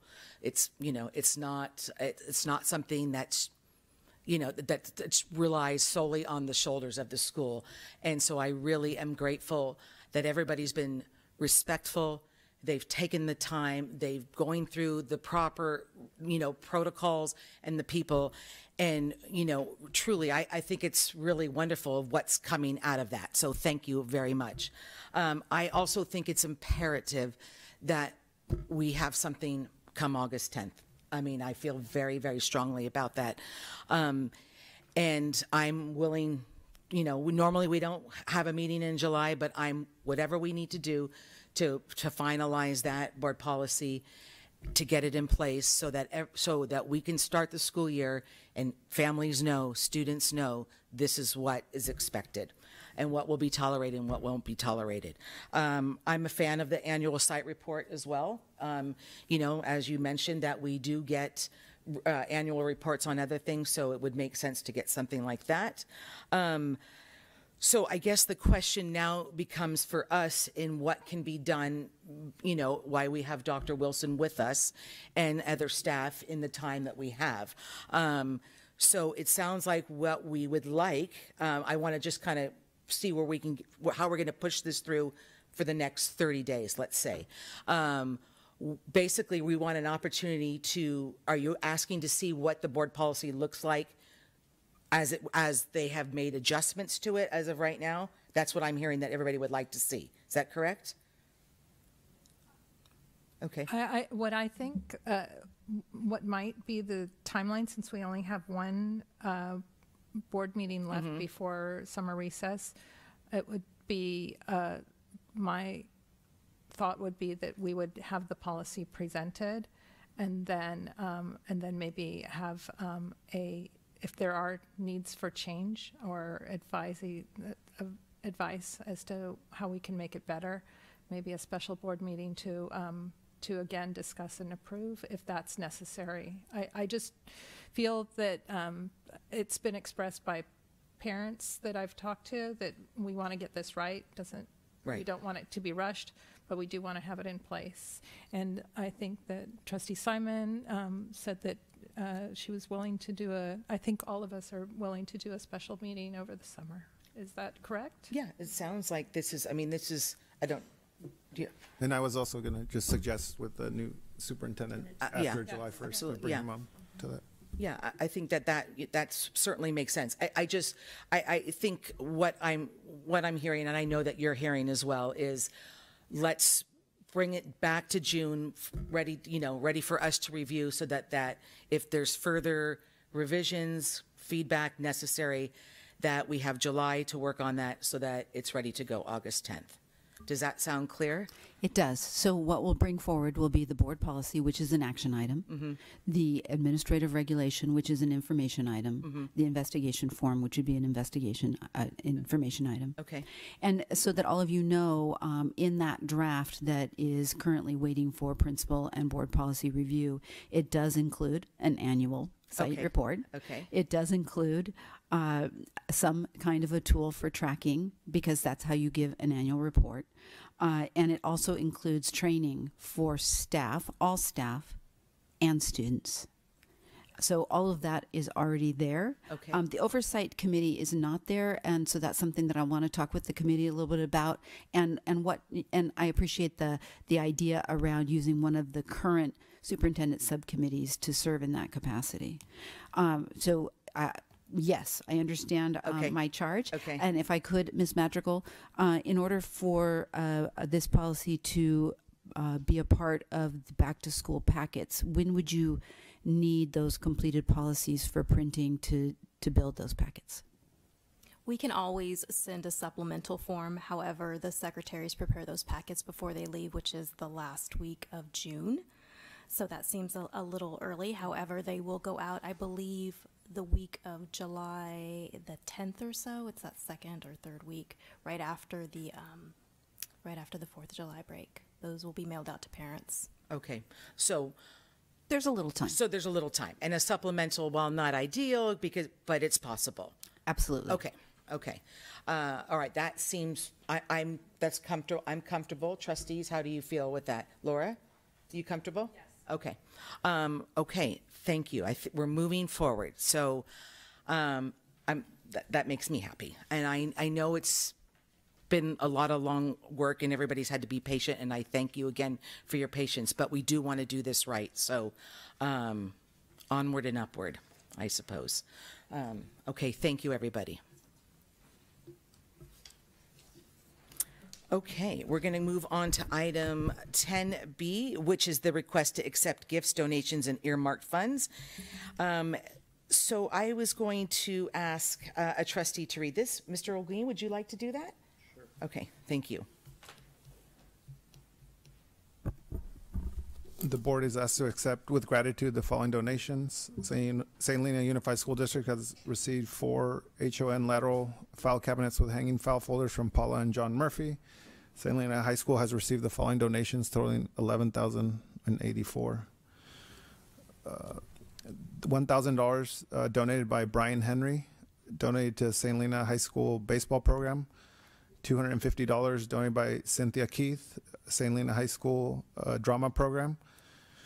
$1,373 donated by Community Foundation of the Napa Valley for the St. Helena High School 2022 scholarships for the Kirsten Vengi Memorial Scholarship.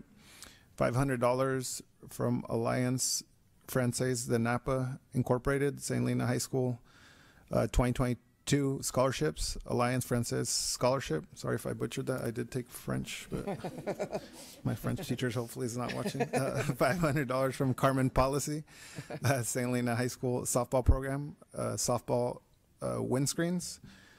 $4,610 donated by Saints Athletic Association for the St. Helena High School softball program. Again, softball windscreens. $2,766 from Saints Athletic Association for the St. Helena High School volleyball program, volleyball net system.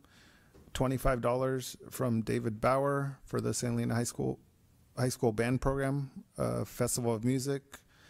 And then $60 from Susan Ackman for the St. Helena High School band program. And so we thank all the donors and appreciate the support. Thank you very much. Okay, item 10C is the review of the CSBA governance self-assessment tool criteria and determined timeline. I think, sorry.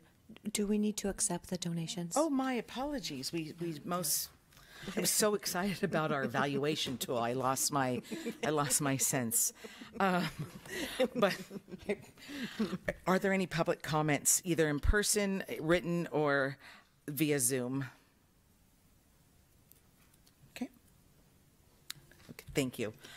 Okay, trustees, any questions or okay? Is there a motion to approve the donations, gifts, and earmarked funds?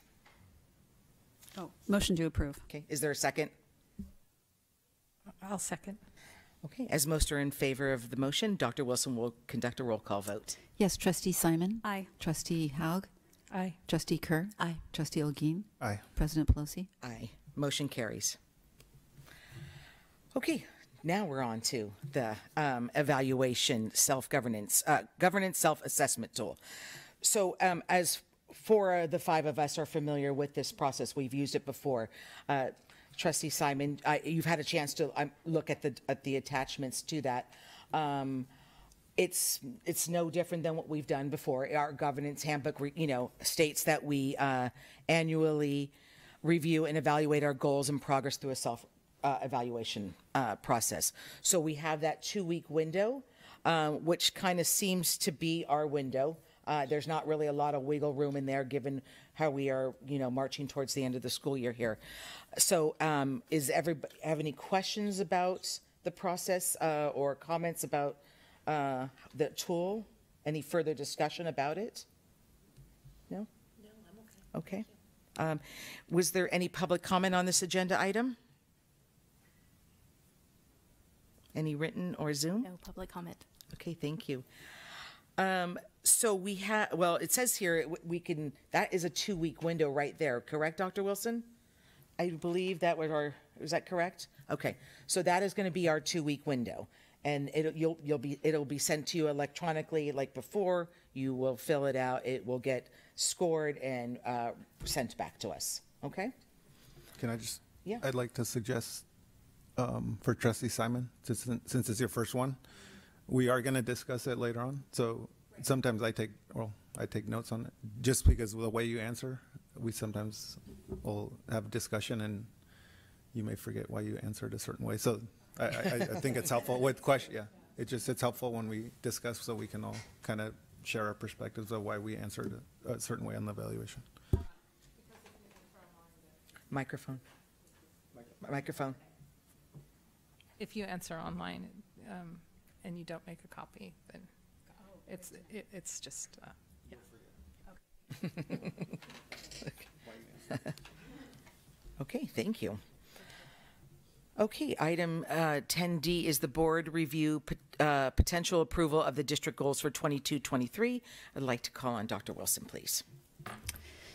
Yes, it's with pleasure I bring to you suggested goals, district priorities for the 22-23 school year. You'll recall that you approved these goals last year at this time, which were an update from the goals that we had had for the previous 6 years. These 5 goals are in alignment with the local control accountability plan, and Ms. Magical, if you could scroll back up to the top, thank you. The first one is to increase achievement for all students, embrace racial diversity, equity, and inclusion, expand parent and community engagement, support physical and social emotional well-being for all, and maintain fiscally sound practices. The all in some of those goals are all. Each letter is capitalized. That's to emphasize that all is every student every day. And then what you didn't see last year underneath each of those goals were the descriptors that the LCAP steering committee wrote to help us better understand when looking simply at this single piece of paper instead of the very lengthy LCAP, what each of these goals mean and how we can actualize them. I do recommend that you approve these goals for the 22-23 school year. Thank you. Is there anyone present or via Zoom or any written public comment on this agenda item? No? Okay. Trustees, any questions or comments on this agenda item? My comment would be I'm very happy to keep the goals the same as last year. Okay, great. Yeah, agree. Stay the course on this, correct? Yes, absolutely. Okay. I'm also in agreement. Yep. Okay. Is there a motion to approve the district goals and priorities for the 22-23 school year as presented? I'll make that motion. Is there a second? I'll second. As most are in favor of the motion, Dr. Wilson will conduct a roll call vote. Will there be a preferential vote with Macy on this one? I say yes. Yes. So can we go back and have that Yeah. preferential vote and then get the second? Okay. Okay, thank you. Macy, would you like to cast a preferential vote? Yes, aye. Okay. May I now have that second, please? I'll second. Thank you. Now, Dr. Wilson, if you would be so kind as to conduct a roll call vote. My pleasure. Trustee Simon? Aye. Trustee Haug? Aye. Trustee Kerr? Aye. Trustee Olguin? Aye. President Pelosi? Aye. Motion carries. Okay, now we're on to the adoption of Resolution 21-40, Pride Month, June 2022. And I'm going to ask Ms. Macy Alvarez to be so kind as to read that resolution for us. Yes, of course. So the resolution began in 2020 when Joe Brody was serving as school board representative.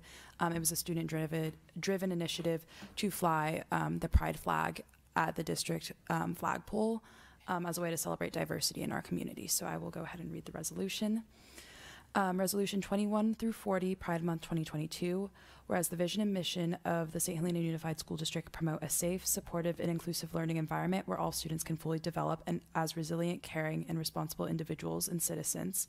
And whereas the St. Helena Unified School District celebrates diversity in students, staff, and the school community.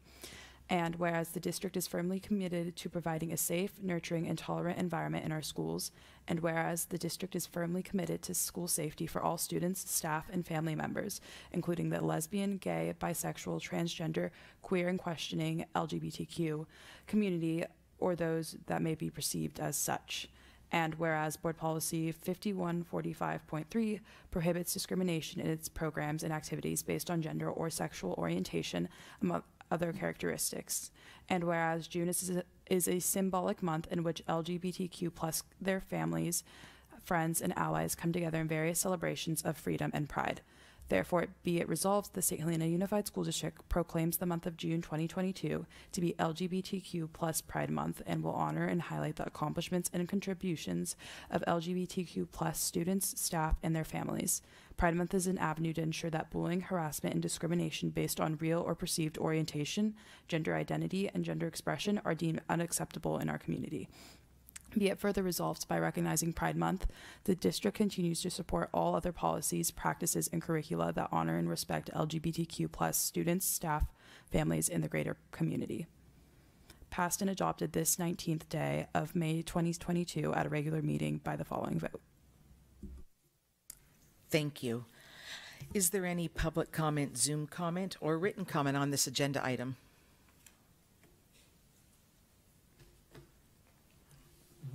Okay.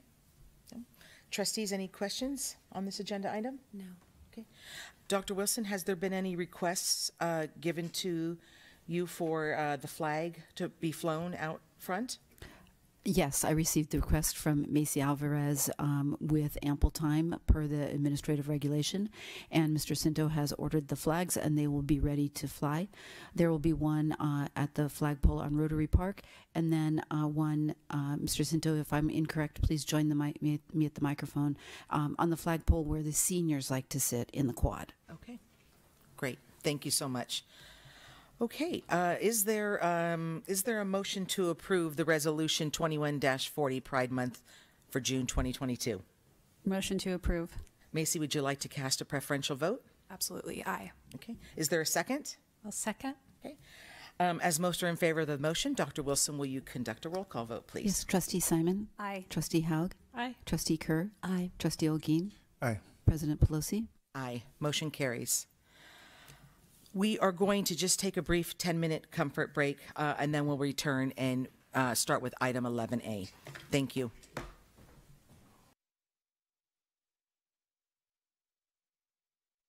Thank you, everybody. Okay, we will reconvene and start with item number 11A, which is the 2021-22, the LCAP update presentation on parent survey feedback. I would like to remind the board that this is a written report presented to us this evening. Is there any public comment on this agenda item?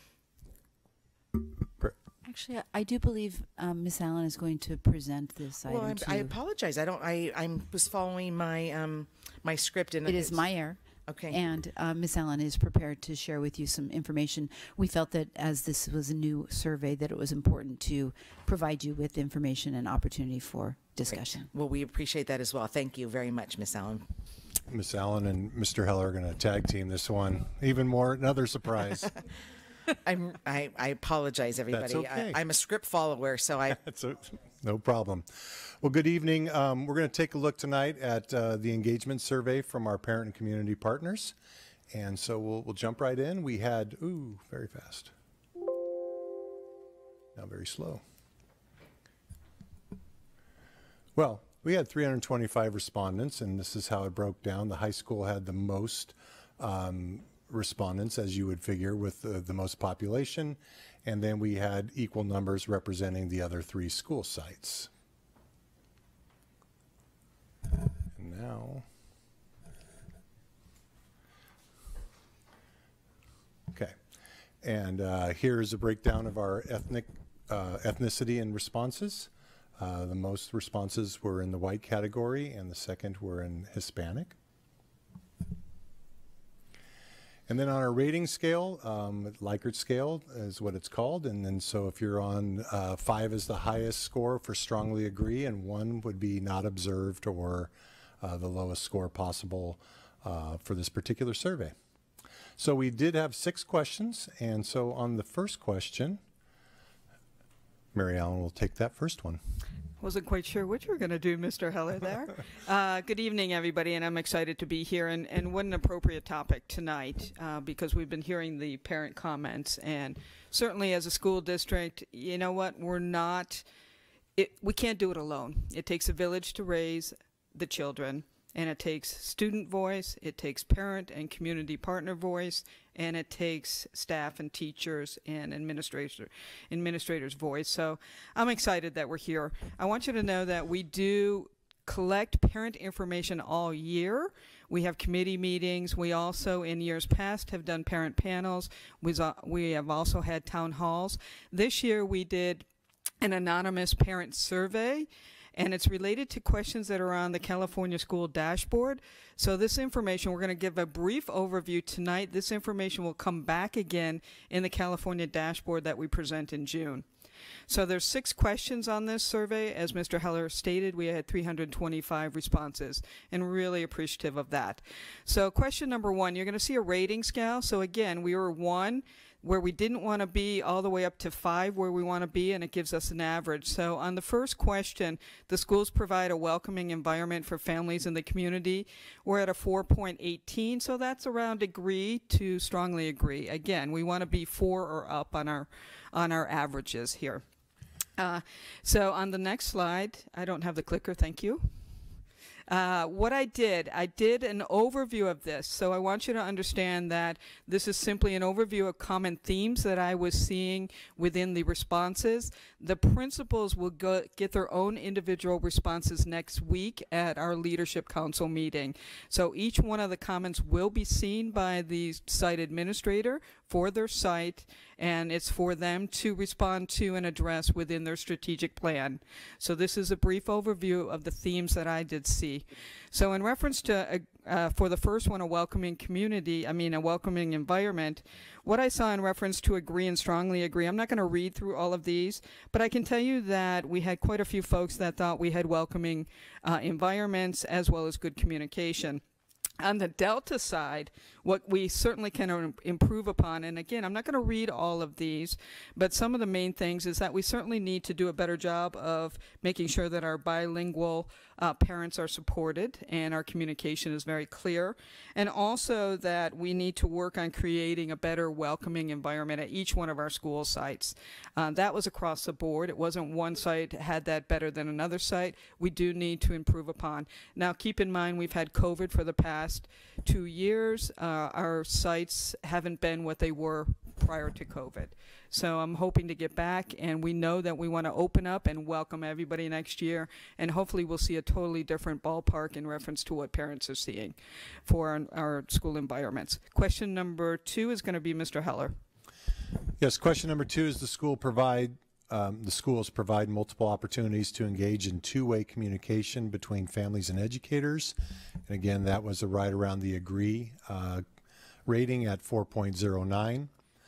And some of the comments, if you look at one side, it's a positive response from some families, and then on the other side, it's the level of communication feels like it can improve or be more timely. So it might be just kind of one of those things that we need to take a look at by side of how we're delivering communication and meeting our families' needs to make sure that they're informed.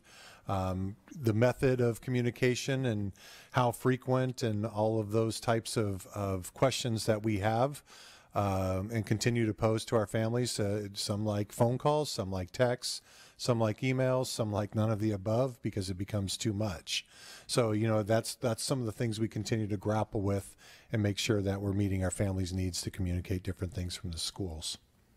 Question 3. Question number 3 is the schools provide families with information and resources to support student learning and development in the home. 3.9, I don't need to go through that. We want to get that again for 4.0 and above. But it's close, but we need to improve upon that. I can honestly say that this is an area that I see as well. We do a really good job of supporting our students in reference to after-school tutoring, before-school tutoring, a lot of interventions, a lot of enhancement and enrichment. However, I think we can do a much better job of providing supports to the families for when the students come home and they need some additional resources. So I definitely see this. The responses, again, what Mr. Heller was stating, we see that we did have quite a few parents say that a lot of supports are provided and resources, but on the Delta side, we really need to provide additional supports. So half our parents feel like we do, and the other half feel like we don't. So clearly there's a message we need to get out there so all parents feel like we're supporting them at home and providing resources. Question 4, the schools implement programs for teachers to meet with families and students to discuss student progress and ways to work together to support improved student outcomes. This is a little lower than 4. This baseline score is a 3.6, so it's somewhere between neutral and agree. And some of the feedback indicates that, again, it goes back to timely communication. There's a desire to meet and connect with teachers more frequently. And some of the supports that we do have are very helpful, as Ms. Allen already mentioned. But again, we're coming out of the pandemic, so we've had this feeling for the last 2 years that there needs to be more connection with face-to-face and in person as much as possible. Question number 5, the school builds the capacity. The school build the capacity of and support family members to effectively engage in advisory group and decision making. Reading several of the comments all the way through, because I read the whole report, advisory threw some parents off because they didn't know what we were saying in reference to that question. So that's on me, and I apologize. I probably should have stated that a little different. So advisory did throw some parents off. But in reference to what we saw as far as agree, is that many parents felt like they could be involved if they wanted to or if they were interested, but several are busy. On the Delta side, what I did see across the board is that we need to increase multiple ways and opportunities for parents to have a voice in decision making within the school district. And we clearly heard that tonight from several of our parents. And the last question, question 6, the schools provide opportunities to have families, teachers, principals, and district administrators work together to plan, design, implement, and evaluate family engagement activities at school and district levels. A score of 3.41, again, that's neutral. It's not necessarily surprising, as I mentioned earlier, given the pandemic's impact on our ability to engage and bring people onto our sites. So we're hopefully moving out of that into the endemic phase, where we can begin to invite and include our families a little bit more in the activities that are taking place, not only in the schools, but within the district. And so, yeah, I think I talked about those. Those are just some of the responses. And then kind of our next steps. So this data is included in our dashboard report that we'll share with you in June. So these are our baseline scores now. So this is our metric that we're going to use as we evaluate next year, and we can indicate and see how our scores improve or decline and what the responses are, and we can use that feedback to help inform our plans. Not only does this help inform our LCAP, but it'll help inform the principal site action plans for the 22-23 school year. So some of the information that Ms. Allen indicated that they'll receive on Tuesday begins that conversation about the things that they want to include in those particular plans. And we'll talk a little bit more in a later item about the LCAP goals, focusing on community engagement. So we'd be happy to entertain any questions at this point. Thank you. Is there any public comment, Zoom comment, or written comment on this agenda item?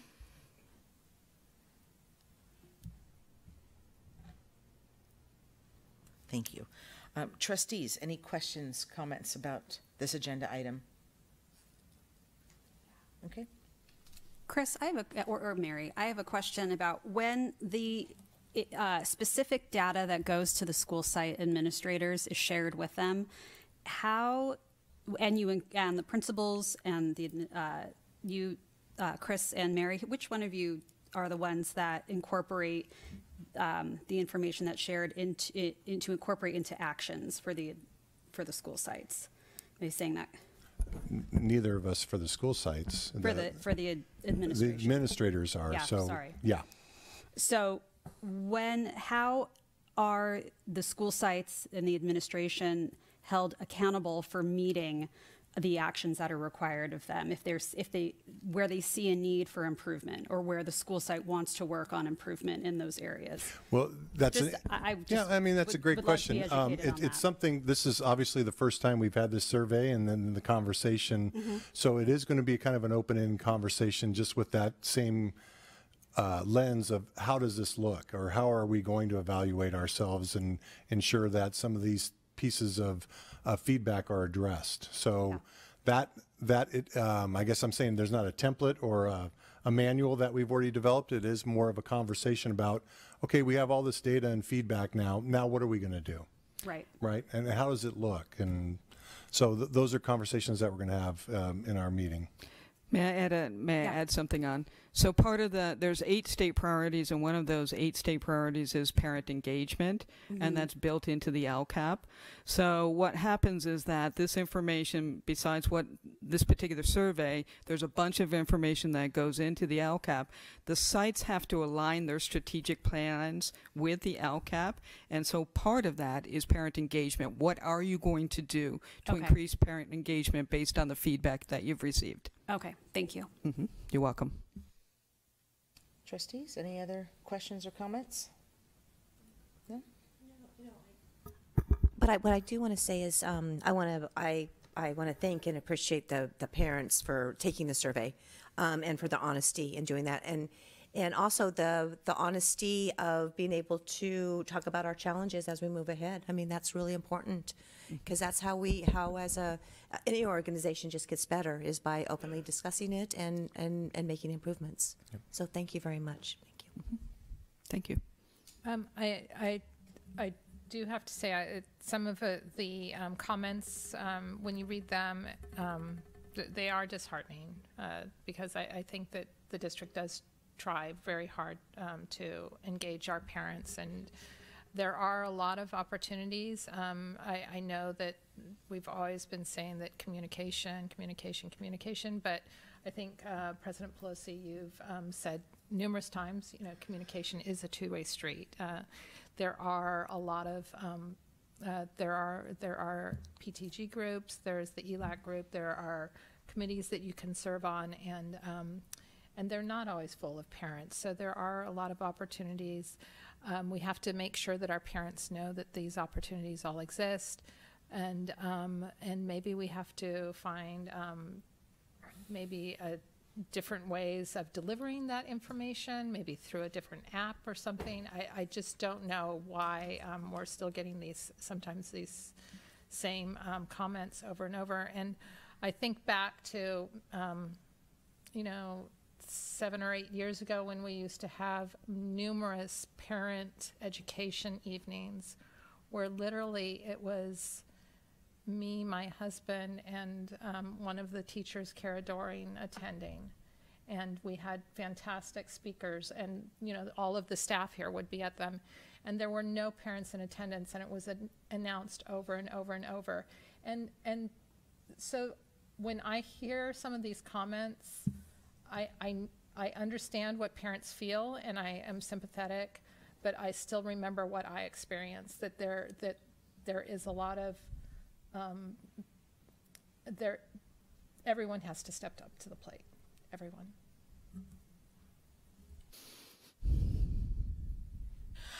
I had just a couple questions. One of the comments was about Aries on there again, and can you refresh my memory? Do we offer an Aries like training night? Do we not? We do, Okay. and we also, the additional thing we added on this year, and compliments of Roxana right here, our district social worker is that we have a bilingual Spanish-speaking person that's actually coming up here every week to teach technology to any parent that wants to know it in Spanish about Aries, about our Google Classrooms, whatever technology need they have, they can come on up and get the support that they need. Okay, great. And then also, which I'm sure this will be done through the site principals, but this information would be great to obviously get to parent groups, have them talk about it. Doesn't have to be every bullet point. And DLAC, ELAC, all those people. I think back to when you would go to those ELAC meetings and present that kind of information. Those were well-attended meetings when all that kind of information was presented. So I hope that this gets disseminated to those groups to realize that more people can be aware of what the positives are, what the challenges are. So thank you, though, for the time.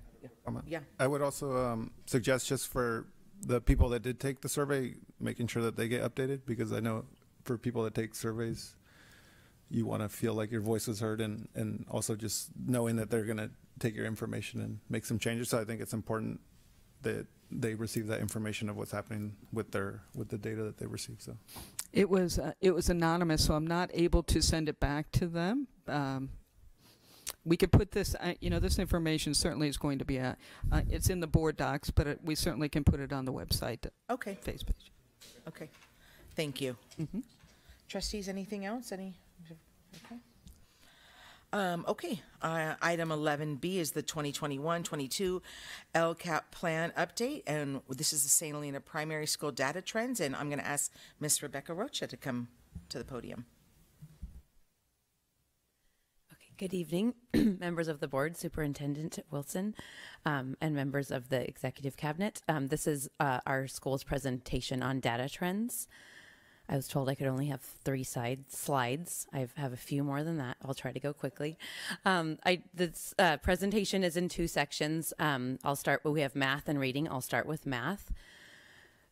We're presenting our scores on the MAP test, which is the measures of academic performance. In K2, we don't give the SBAC. So this is our version of our standardized test that we give. And these are the scores you can see how our school compares to the national norms, the national average. So you can see that as a school in each grade, we're slightly higher than the national norm. National mean.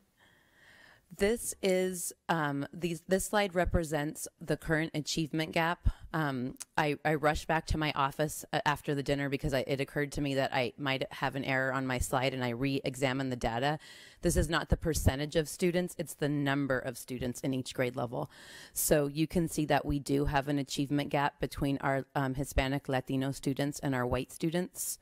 So again, for example, in first grade, we have 11 Latino students who scored at or above grade level in math, and versus 21 students in first grade who scored at or above grade level. This was in winter of 2021. I wanted to see if there had been an improvement within that subgroup.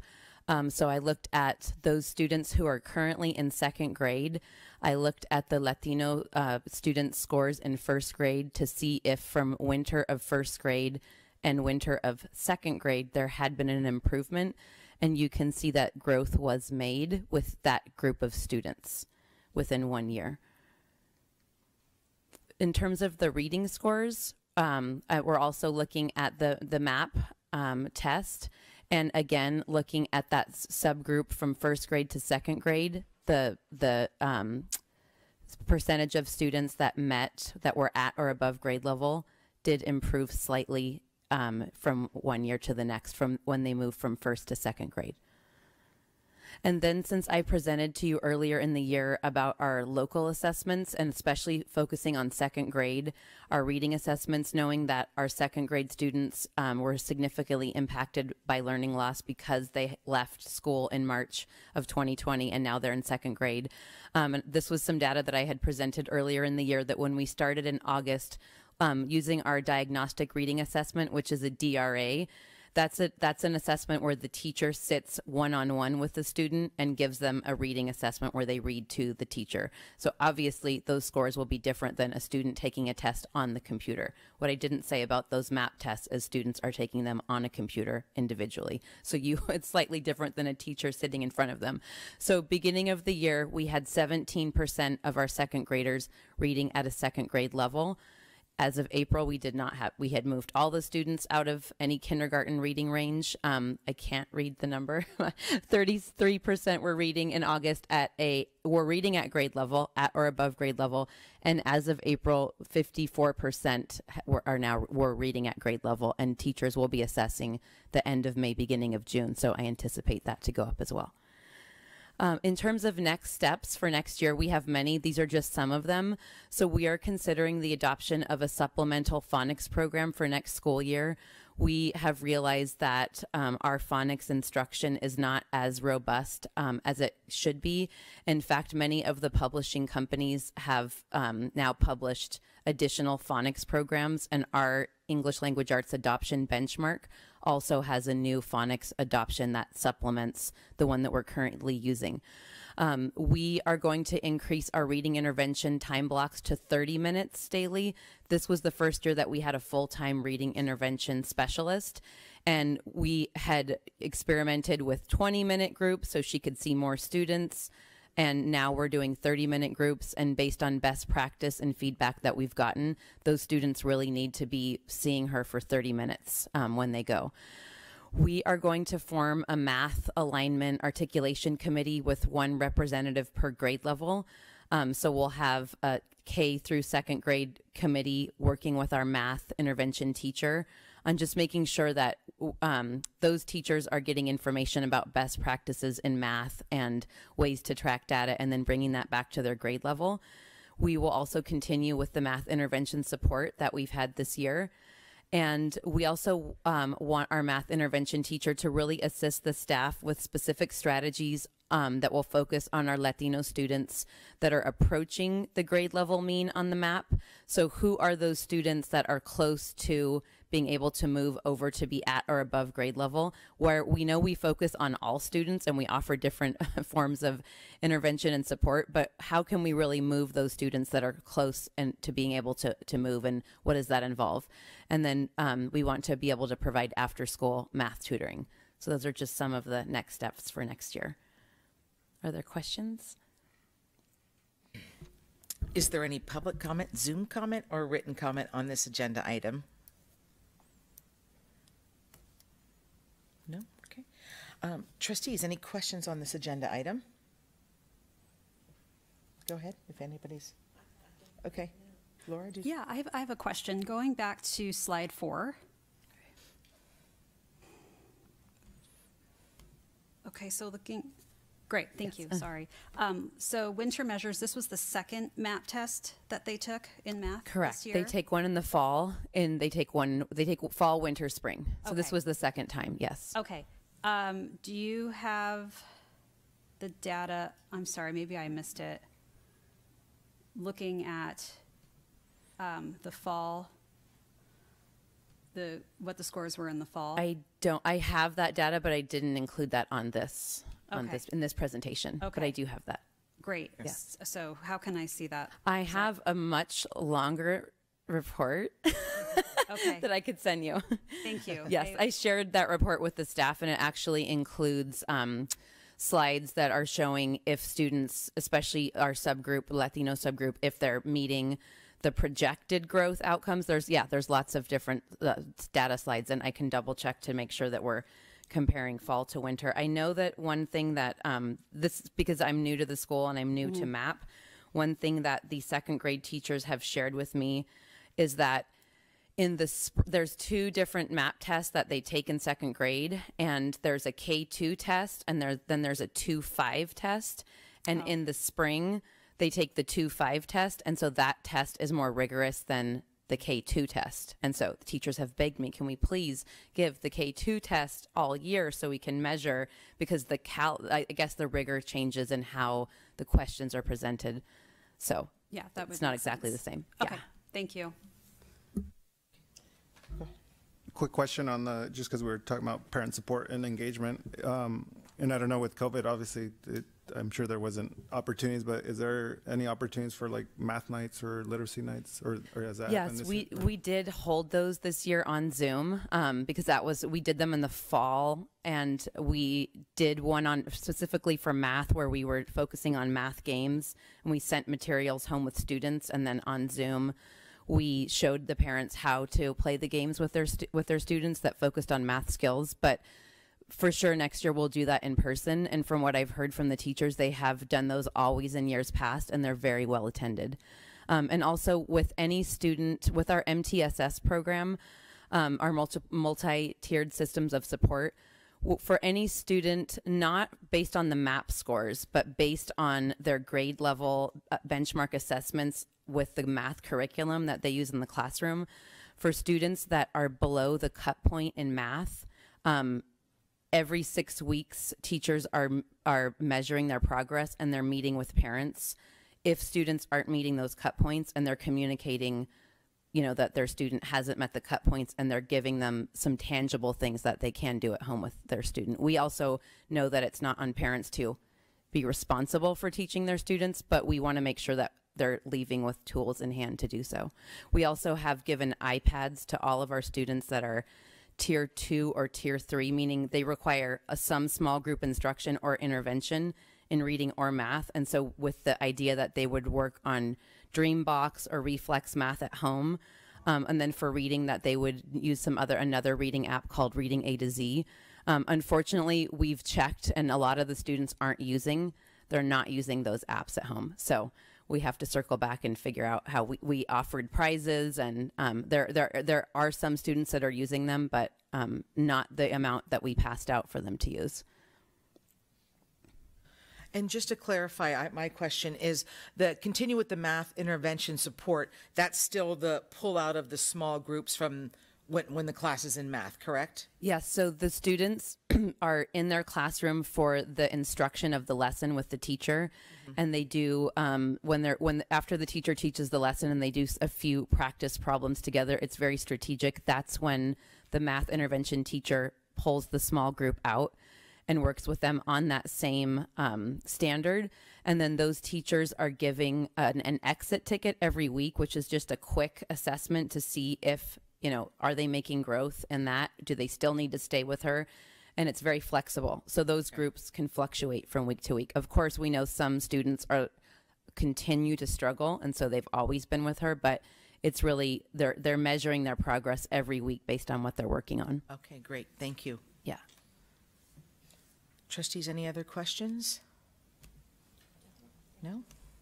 I do just want to comment that our students are working very hard. Our students that struggle, as well as our students who have proficiency in math, they're all working very hard. Great. Thank you. Okay, item 11C is the report on our 2022 summer school program. And maybe this is where I was looking at, because this is a written report. Is there any public comment, Zoom comment, or written comment on this agenda item? No? Trustees, any questions about this agenda item? I do. Okay. I was wondering if there's any measurements that are put in place to gauge positive progress in social emotional development or academics, I guess. Just over the summer, is there a way that you guys are going to see if there was an improvement with the students that attended? It's 14 days. Our summer school is 14 days. And so we're working on social emotional. We're actually using Second Step. And Up Valley Family Center actually teaches those lessons for us for our 3rd through 8th grade students that are in summer school. So they do, it's not so much of a measure, it's more of just informal observation and conversations with the students. I can tell you from last year to this year, that's the first time we did it, where we had Up Valley provide the SEL. Those kids circled back around at the elementary school and are in small groups. So the relational and the connections were made. And those kids are continuing with our elementary school counselors. In reference to our SMART goals, that's what they work on. They work on reading and math during summer school. The other component that we added was PE. So we felt like we really needed to deal with the whole child last year. We'll continue with the whole child this year. So they have academics, which is based on SMART goals, based on where they're at when they come into summer school. Each site is responsible for creating those. And then by the end of summer school, we hope they're achieving their SMART goals that they were working on. Thank you. Mm-hmm. Thank you very much. Appreciate you compiling all that information for us to review. You're welcome. Item 11D is the 2021-22 California Interscholastic Federation Annual Report from St. Helena High School. I would also like to remind you that this is a written report. Is there any public comment, written comment, or Zoom comment on this agenda item? No? Trustees, any questions about this agenda item? No? Okay. All right. Thank you. Okay. Now we're going to move on to the item E, which is the public hearing regarding the 2022-23 Local Control Accountability Plan. Okay, I'll get my, Mr. Heller, please. All righty. The draft Local Control Accountability Plan for 22-23 is presented tonight for a public hearing for input from the community, stakeholders, and the governing board. Recommendations given tonight will be reviewed for possible consideration in the final document that will be presented back to the board in June. District staff will continue to work with our partner, Lucy Pearson Edwards from the Napa County Office of Education in the refinement of this document so it can be approved by the Napa County Office of Education if and when approved by the governing board in June. Overall, there's very small, minute refinements in the plan. Trustee Kerr, you mentioned that earlier with the goals and actions of the district. We're very happy with the progress and direction that we're making in each of these areas, and we want to keep the goals the same. And you can see within the plan, there's just some minor tweaks within those actions that are presented. So nothing, there's no new action or anything that would be necessary to point to. It's just little refinements in the things that we're already doing. I do want to make sure to acknowledge this plan is a complete team project, and Mary Allen has done a tremendous job of compiling all the data and the metrics that you see, and a lot of the analysis that's included in the LCAP, as she's very familiar with the data and is able to provide that level of analysis for us. And you may note that this particular year, the LCAP has a tremendous amount of budgetary line items that it did not contain in previous years. And so that's required a lot more work. I was going to say a little more work, but a lot more work from Andy Stubbs as well. So big shout out to both of them for their work and their diligence in compiling all of that to present the plan for you and the community tonight. So at this time, I even have the timer ready to go for 1 minute because I know we have a 1 minute public hearing. So I'll start that on your command. Okay, great. The public hearing for the 2022-23 Local Control Accountability Plan is now open at 8:23 p.m. Oh. Comments during this public hearing should be limited to the LCAP. It is our goal to hear from all who wish to be heard. We now invite members of the audience to address the Board of Trustees on the LCAP only.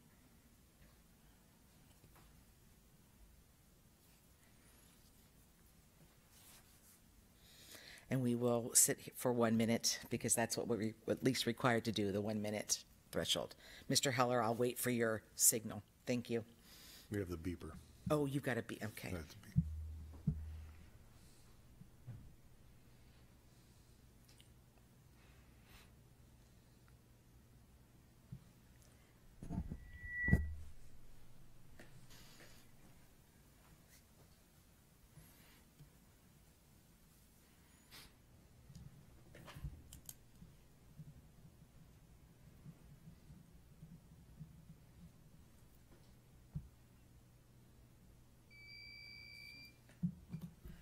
Thank you. The governing board has not heard any comments or concerns, but we thank you very much for waiting with us. The public hearing is now closed at 8:24 p.m. Trustees, do you have any questions about the 2022-23 LCAP? No? I have a quick question. And so, if there was any kind of modification, then would we see that where it says modified action? I'm assuming, and this is like on the matrix. Yeah, on the actions, it'll say modification right below the particular action of how we're going to modify that particular one. So it has the action from last year and then the modification below that. Okay, it says like modified edits, Yes, and that's that, right. and that's the modifications. That when you see that, that's the modifications of this. Correct, document. within that action. Okay, Yes. perfect. You know, this is also, and we say this every time, I know every year, it's just like, this is really an important document, and it would be great, you know, the community should really take the time to read it, to see what we're doing as far as our everything that's going on in our school district, because we do have a lot of resources, and we provide a lot of resources for our students, which I personally feel very fortunate about, and we're lucky to be in this district. All the resources, yeah. Yeah, I just want to say thank you to all three, or I know that it's the entire staff, but you three in particular. It's like Jeannie said, or Trustee Kerr said, it's a long document. I know most people aren't going to read the 102 pages, but I put out the page numbers. 12 to 20 is just a good overall place to start if you want to just kind of like understand the basics of it, and then 24 to 61 if you want to see a deeper description of the LCAP and what's tied to it. That's what. So anyone out there on YouTube that wants to. You just gave like a Cliff Notes. It's like a cheat sheet kind of thing. 12 to 20. Because no one's going to read 102. Thank you. Thank you. I agree as well. Thank you, everybody, for your work on that. I want to echo thanks. I know, Mr. Heller, you recognized Mary Ellen and Andy Stubbs, but it's your report. I mean, I know it's everyone's report, but you do a lot of work on it, and we really appreciate the work that you put in. Thank you. It's a book. Yeah. It's 100. It's 102 pages. Thank you. Okay. All right. Thank you, everybody. Okay, we're going to move on to item 12A, which is the consideration of approval for the 2022-23 Declaration of Need. And I'm going to ask Mr. Heller to take it from here, please. Yes, each year we're asked to file the Declaration of the Need with the Napa County Office of Education for short-term credential waivers in the event we may need teachers who do not possess a credential. Although we don't foresee this occurring, all of our teachers are credentialed in their field. The Declaration of Need does provide us with flexibility with the California Teaching Commission to estimate positions we may need in case a situation does arise. And so I would ask that you approve the positions that we've enumerated this evening for consideration and approval. Thank you. Is there anyone who wishes to publicly comment on this agenda item via in-person, Zoom, or written public comment? No? Okay. Trustees, any questions about this agenda item? Okay. Is there a motion to approve the approval for the 22-23 Declaration of Need as presented? I'll make that motion. Is there a second? I'll second. Okay. As most are in favor of the motion, Dr. Wilson will conduct a roll call vote. Yes, Trustee Simon. Aye. Trustee Haug. Aye. Trustee Kerr. Aye. Trustee Olguin. Aye. President Pelosi. Aye. Motion carries. Okay, we're going to move on to item 12B, which is the oral recommendation regarding salary and/or fringe benefits for Mr. Ruben Aurelio, a candidate for the St. Helena Unified School District Superintendent position. A little content here for everybody. At tonight's regularly scheduled board meeting, the governing board is asked to approve an employment contract with Mr. Ruben Aurelio beginning July 1, 2022. For the purposes of full transparency, I will provide an oral summary of the salary and compensation for the superintendent prior to the board taking action to approve the employment contract. From July 1, 2022 to July 30th, 2023, the district shall pay the superintendent an annual salary of $265,000. The superintendent's salary for the 2023-24 school year, July 1, 2023 through June 30th, 2024, shall be negotiated in good faith between the district and the superintendent in the spring of 2023, based upon the performance goals and objectives of the superintendent in the superintendent's last evaluation.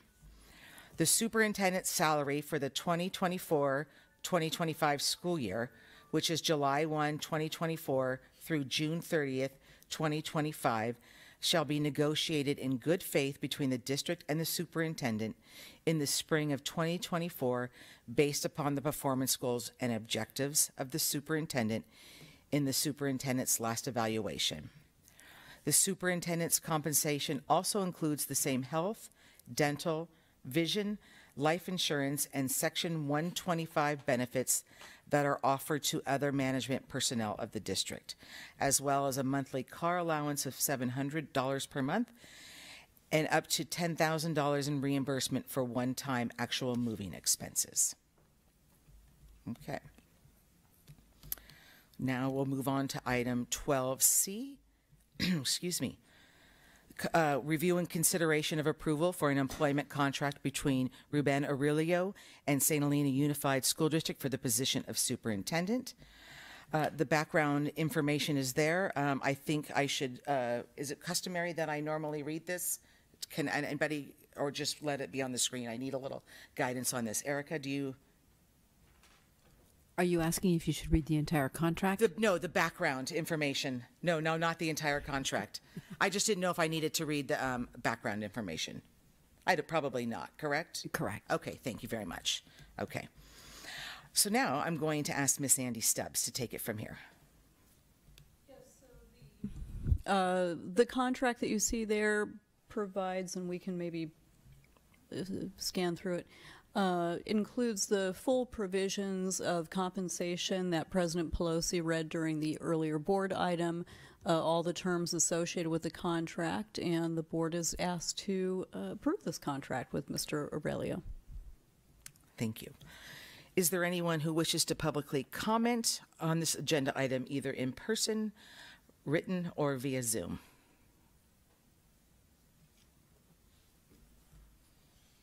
No? Okay. Trustees, any questions about this agenda item? No questions. No? Okay. Is there a motion to approve the employment contract between Mr. Ruben Aurelio and St. Helena Unified School District for the position of superintendent as presented? I'll make that motion. Is there a second? I'll second. As most are in favor of the motion, Dr. Wilson will conduct a roll call vote. Trustee Simon. Aye. Trustee Haug. Aye. Trustee Kerr. Aye. Trustee Olguin. Aye. President Pelosi. Aye. Motion carries. Item 12D. Give me one moment here, please. Review and consider approval of the 2022-23 salary schedule for the St. Helena Unified School District Superintendent. Sorry, I don't know if there it is. Okay. Mrs. Andy Stubbs, please. Thank you. And it's appropriate to have a salary schedule for each of our positions across the district, and so this salary schedule simply restates the salary that was previously mentioned and is included in the contract. Okay, thank you very much. Is there anyone who wishes to publicly comment on this agenda item? Ms. Madrigal, anything? Okay, thank you. Trustees, any questions about this agenda item? No. Okay. Is there a motion to approve the 2022-23 salary schedule for the St. Helena Unified School District Superintendent as presented? Motion to approve. Okay. Is there a second? I'll second. As most are in favor of the motion, Dr. Wilson will conduct a roll call vote, please. Trustee Simon. Aye. Trustee Haug. Trustee Kerr. Aye. Trustee Olguin. Aye. President Pelosi. Aye. Motion carried. At this time, I would like to ask Mr. Ruben Aurelio to come up to the podium, and we welcome him and congratulate you on your upcoming position as the superintendent. A lot of emotions right now. Thank you, everyone. Thank you, Board President Pelosi, trustees, Superintendent Wilson, staff, parents who are here. I know a lot of parents left, but everyone who was here this evening. I'm very honored to be here this evening accepting this position as the next superintendent of St. Helena Unified School District. With me this evening is my wife, who's back there, Kristen, and I need to earn some brownie points, so I'm going to say a little bit about my wife. She is the Dean of Admissions and Financial Aid for UC Berkeley Law School. I have a lot of admiration for her. She is also the chair of Diversity, Equity, and Inclusion for the Law School Admissions Council. And she also sits on the board of Disability Rights Education and Defense Fund and keeps me very honest in the work that I do. So that's a really important piece. I also can't be here without mentioning my 3 sons who are not watching because they're 24, 21, and 17. But they'll hear all about it this evening when I go home. Lastly, I just really am going to keep this brief this evening because it's been a long evening. I'm really excited. It was wonderful to hear all the public comments this evening. I already have 3 tasks I think that have been assigned. And I'm very excited to jump in with the staff and really work on just taking us to the next level. There's a great foundation in place for St. Helena, and we're ready to innovate and really expand the work that we do. So I'm very excited to be here. Thank you all. We're excited as well, Mr. Rurilio. Thank you. Come on over and come on over to the dais if you would. Thank you for being here. Nice to see you again. Okay, we're going to take a photo as well. Congratulations. President Haug, Maria, Miss Trustee Simon, you're going to take a photograph. Yeah. Hi, Lisa Pelosi. Nice to meet you as well. Thank you for being here.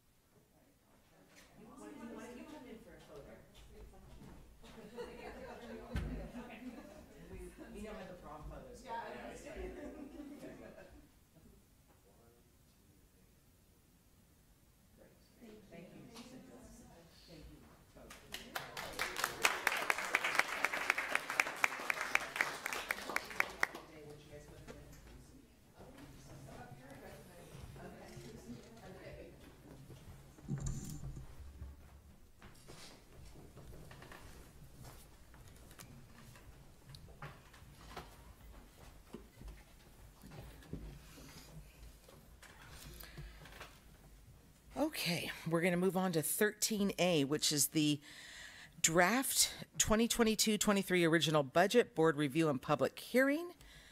And I'm going to ask Mrs. Handy Stubbs to take it from here. Thank you. And this is the first time that the board will be seeing the original budget for 2022-23. And we will also have to conduct a public hearing.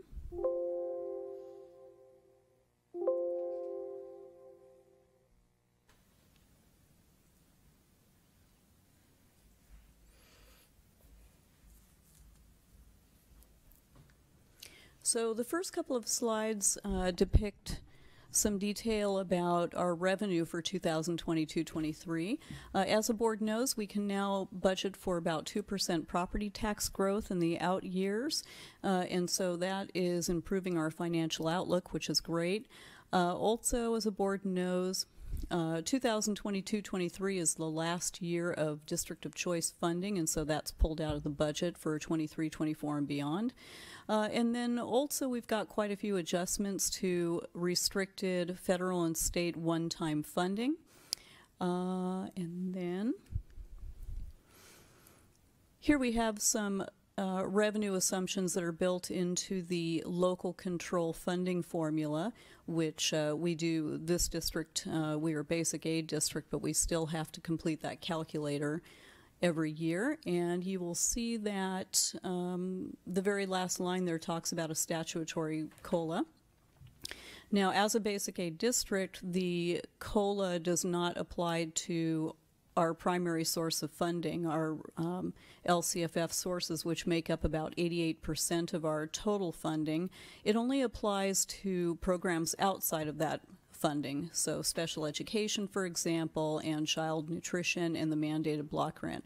And we did receive recently the information from the May revise, and so the COLA of 5.33% with the May revise is actually 6.56% now with the May revise. And so you'll see that reflected in the presentation that comes to you June 16th. The next couple of slides talk about expenditures for the next 3 years. And so as you can see, we have our usual 2% built in for step and column. I'm happy to report that the STRS rate will remain steady over the next 3 years. CalPERS is going up a little bit. Unemployment insurance, which went up to 0.50%, due to the pandemic, is now going back down over in the 2 out years to 0.2%, and we always budget for about a 10% medical benefits increase every January. Also included in the budget for next year, with regard to personnel expenses, we have a little bit of a net increase in technology staffing to accommodate a new Director of Technology and Information Systems position. We've added back 1 full-time floating custodial 2 position, which is reinstated from pre-pandemic staffing levels. We've got a placeholder for 2 additional paraeducator positions, and I do want to chat about this one for a little bit. Since preparing this for board first review and public hearing of the original budget for next year, we've reviewed staffing a little bit more and determined that it would be appropriate to restore 1 full-time special education teaching position in lieu of one of these paraeducator positions. And so the board will see that change reflected in the final budget that comes to them on June 16th. We also have a placeholder for up to 6 additional hours of food services assistant 2 time, in addition to the 3 that we have already built into the budget starting this year, and that will be paid for with increased revenue for our food services program resulting from the conversion to the Universal Meals for All program. We've built in projected net savings from our STRS retirement incentive, which is in the current collective bargaining agreement with SHTA.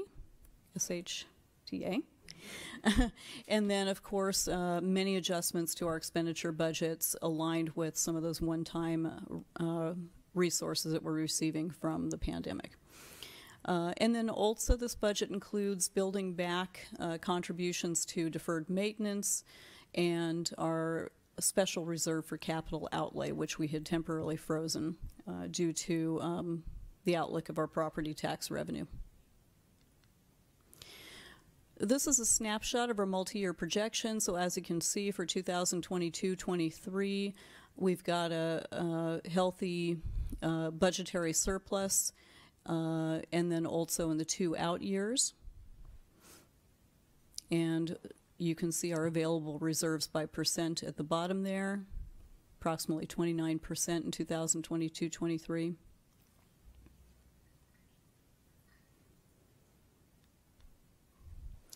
And then this is our required reserve statement, and this is included in the full budget package for the board to review. And so you can read all the detail there about the different set-aside amounts for things like our Future Ready Classrooms program, technology infrastructure, and so forth. And then what's most notable about our reserve set-asides this time around is we're earmarking about $2 million for some high-priority deferred maintenance projects that are coming up, for example, roof replacement at the high school.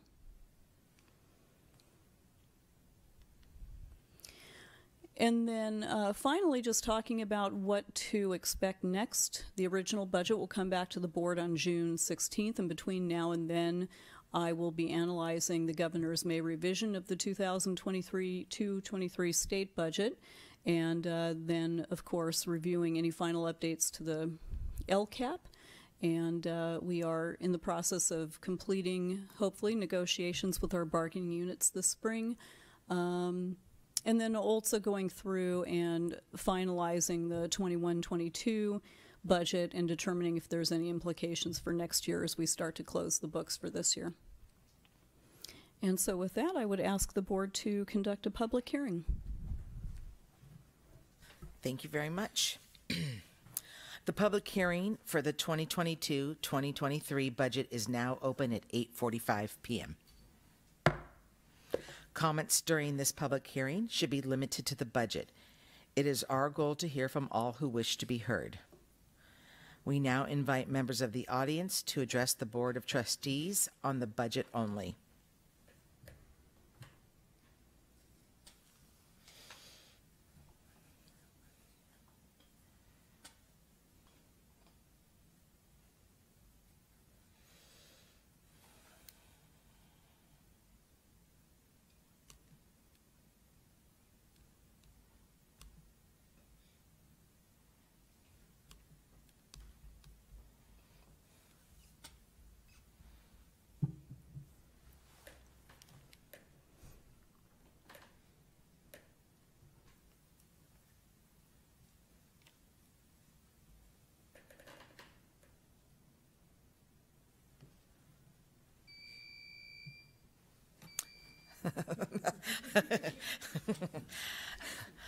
The governing board has not heard any comments or concerns this evening. The public hearing is now closed at 8:46 p.m. Do the trustees have any questions about the 2022-23 budget? I have a quick question. So on slide 5, the food service assistance, the 6 additional hours. Are you envisioning like another position, or is adding on to hours to other positions that are there? That's a good question. It looks as if we'll be adding another 5-hour position and then maybe increasing some hours to some current position. Okay. So a new position then, possibly yes. A new position. Okay, great. Mm-hmm. And then as far as the governor's May revision and things, do these numbers have those revisions in there yet then, or you're just wanting to finalize those and then then you'll do more work on this when they come through? Yeah, so this does not include the May revise information yet. Okay. Yeah, we anticipate some additional one-time revenue and things like that, and some changes to lottery allocations and mandated block grants and so forth. And so the final June budget will incorporate all that. Awesome. Great. Thank you very much. Thank you. Thank you. I just thought of something actually, and it's probably in there. I just don't remember seeing it. The busing, are we purchasing the bus? Are we looking to purchase the buses this year, and are we getting the grants for that, or looking to, assuming we're getting the grants for that? That's a great question also, and we will become eligible for some electric bus replacement grants in December, and those grants for which we'll be applying would cover all the expenses related to doing a conversion. I haven't built those into the budget yet, though, because that'll be unknown whether or not we'll get those grants. Okay. Thanks. Okay, item 13B, Enrollment Projection Study, April 2022 presentation. Please, Mrs. Andy Stubbs.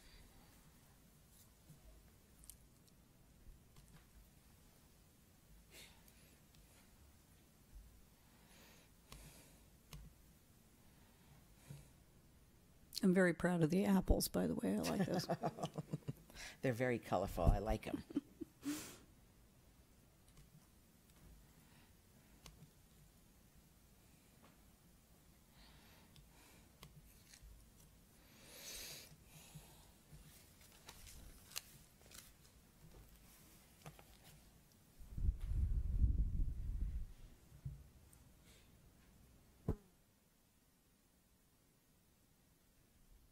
Thank you. So we have had some enrollment projection studies done in the past, most recently in 2016 and 2019, and both of those studies indicated that residential student enrollments are expected to decline over the next several years. We had an updated enrollment projection study prepared by King Consulting, and that study also projects declining enrollment through 2028-29.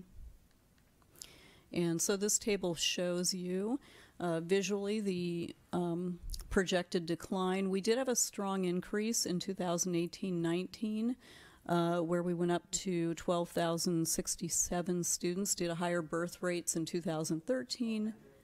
Oh, 12, I have to get my contacts changed out. And then also some stronger than usual in-migration of students in the grade levels shown. And the declining enrollment in the out years projected is due to local birth rate data. And this table here does include students that are currently enrolled in our District of Choice program through graduation, just for the purposes of projection. And as the board knows, District of Choice will end after 22-23 unless it's extended by legislation.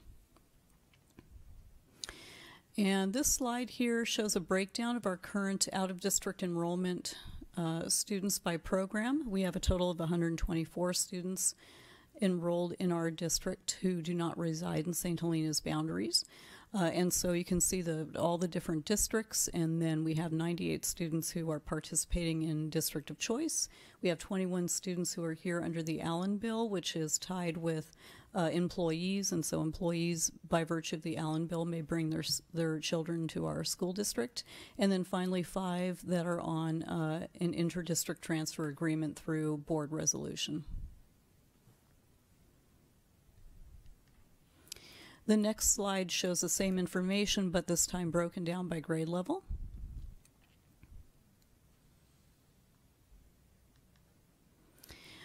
And while we're looking at declining enrollment over the next several years, 2 factors impact that. Transitional kindergarten, which is expanding over the next 4 years into full grade level by 2025-26, and also the city of St. Helena is anticipating some increased residential development in response to its regional housing needs allocation requirement, which is the need essentially for more affordable housing, which generates more students per unit than any other type of housing. And so a little bit more detail about residential development planned. King Consulting contacted the following planning departments that you see on the slide there to confirm information relative to projects that could result in new students for our district. And so you've got a description there, the city of St. Helena, what they're estimating for housing, and they also looked at some development in Lake County, for example, because we do have students that come from Pope Valley because they may choose any high school within the state of California. Pope Valley students and Hell Mountain students may.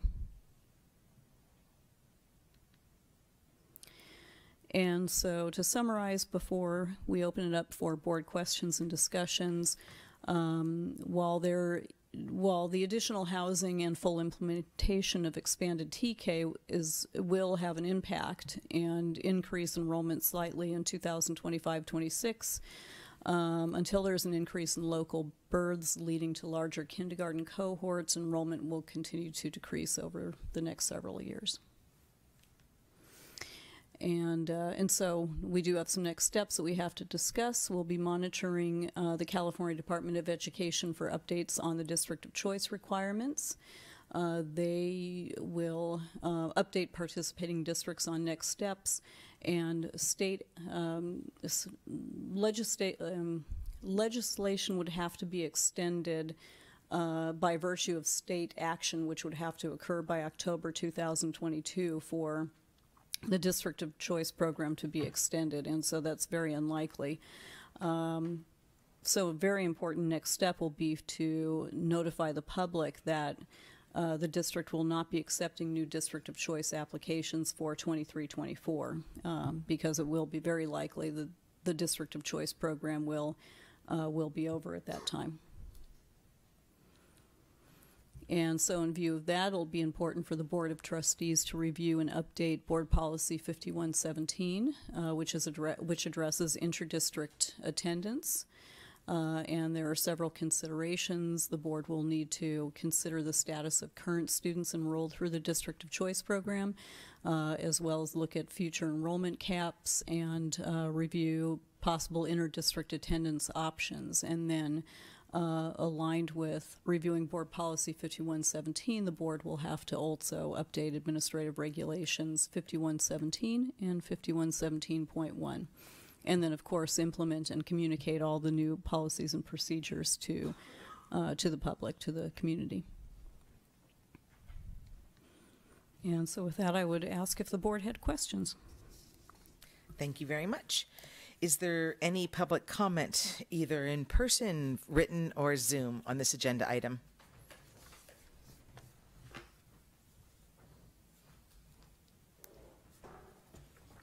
No? Okay. Trustees, any questions about this agenda item?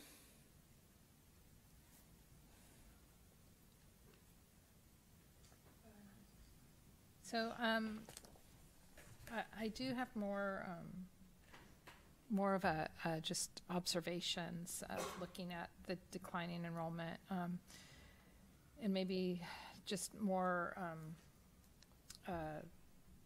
voicing some realities that for our community to understand that enrollment is declining across the state.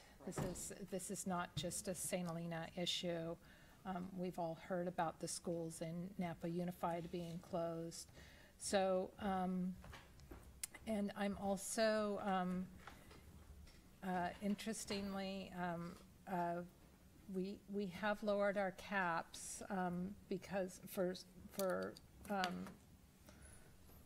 reasons that were at the time necessary, because we had to look at what the situation we were in during COVID. We had to look at what a high cap for our kindergarten meant for our district. There are, I believe it's ninth grade, we did not even meet our cap last year. Is that correct? Even with District of Choice. Okay, so I'm looking at, this is a time for discussion of what enrollment looks like.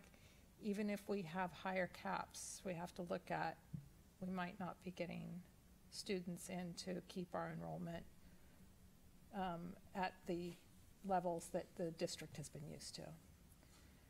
So, so it's something we have to address. So, I mean, if we're not, if we're lowering our caps to 110, for years they were at 120 students at the high school per grade, and we lowered it to 110, and we had ninth grade is our grade where we have a lot of students coming in usually, and if we're not even reaching those lower caps, we have to understand that, how are we going to maintain the size of our district, and how do we move forward? Because it is a statewide issue. Correct, I agree, and it is the balancing conundrum issue before us, because it's declining enrollment. If you do, then we also are going to have universal TK that comes in that's not going to be funded for community funded districts. Exactly. So that's an additional expense for our district, and District of Choice goes away, and with it any funding that we did receive. So it's going to require, it will require undoubtedly a study session for us. It's to look at this, and I don't know when the appropriate timing will be for that study session, but it's going to be warranted. I believe we're going to have to look at it. I'm open to hearing, obviously, from everybody else, but I think what we've been learning through our meetings and readings and whatnot, it's highly unlikely that DOC is going to be continued on the state level. So, we have this next steps about reviewing and update the policy, which we know it's already been in the works, at the very low level with legal and seeing what's possible. So we're going to continue on that. But I do think with this information, you know, personally, I'm not very optimistic about all this housing that's being projected, because it doesn't seem like housing moves very quickly in St. Helena in general. And I don't want to put my eggs in that basket entirely, because I don't necessarily believe how quickly that can happen. That's just a personal feeling I have.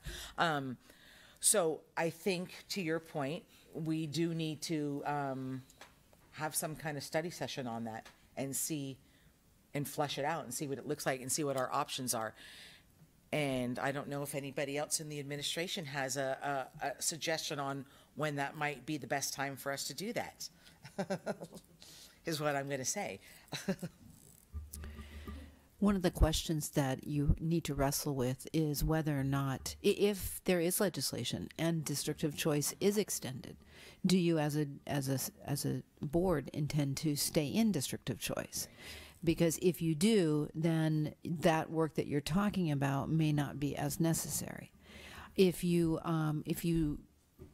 aren't sure and you want to wait to determine what the California Department of Education guidance is with regards to district of choice, you'll know that guidance by October of the 22-23 school year, which will give you ample time to bring legal counsel under the support of Andy Stubbs to a study session and or a board meeting to work through with your superintendent the potential changes to the board policy for interdistrict transfer and what that's going to look like. Okay. And how many students enrollment caps as well. So all of that work could be accomplished between the months of October to January, which would prepare people who are interested in the district for notification and or a process, starting potentially in February or March for the 23-24 school year. Okay, great. Thank you for providing that context on the timeline. And Ms. Stubbs, would you offer any different ideas around what I just shared? No, that covers it. Okay, go ahead. So, and also there was something that I think was part of our review that if district of choice were to be renewed by the state legislature and we chose to remain a district of choice district, we would have to have a new timeline, correct, for the Yes, given number 2 in the next steps, because we are uncertain as to whether or not DOC will be renewed, it doesn't seem fair to have families submit applications in the September 1 to November 30th timeline when you may be exiting DOC. Right. So in the event that you aren't exiting DOC, then Ms. Madrigal would develop a new timeline that would hold an application window, for example, November 1 to January 15. Okay. And then the process that we've used over the course of the last number of years would be then spread out between January to June instead of November to June. Okay. That's definitely helpful. Thank you very much. And we're going to make sure that that information goes out to our district of choice families in some form. Right. Yes, so certainly it would be posted on the district website, and DOC families would be notified as well. Okay. Can I just say that, I'm looking at the slide 3, the enrollment projection, and looking at 28 through 29. And I know, while we are trying to solve this problem within the district and the board, I look at this as a bigger issue with the town. And have we had a conversation with the town council about, we have a... No, keep on going. Oh, okay. We've been talking about... She's cheering you on. No, we've been talking about improving affordable housing and more housing, but also about trying to lure more people and diversify business in our community. I take a look at Main Street and I see you know, over 10 businesses closed. And while I say this because I don't think this is just a problem that the district needs to solve, because it will not get solved that way. This is a town issue as well. And I think that this town, we need to work with the town council and the community and start to make some changes. And I know that's going to be really hard while people are leaving California. But, and I know the primary business has been here, you know, what it is for a very, very long time. But, you know, I'm thinking with COVID and with more businesses and more people working from home and Zoom, this could be a town and a place that can bring in more business and diversify business. And I just think about all of those moving parts to bring more people to want to live here, thus putting more children into our schools. So, yeah, I don't know, just some food for thought about how, if we can partner with the town council and get them to help us to try to get more families into St. Helena. How can the district be more appealing to families in the community that put their kids in private schools? Have we talked about that? Have we looked at that? You know, how, you know, what else? We need to get creative because we need more kids in our schools. Right. Thank you.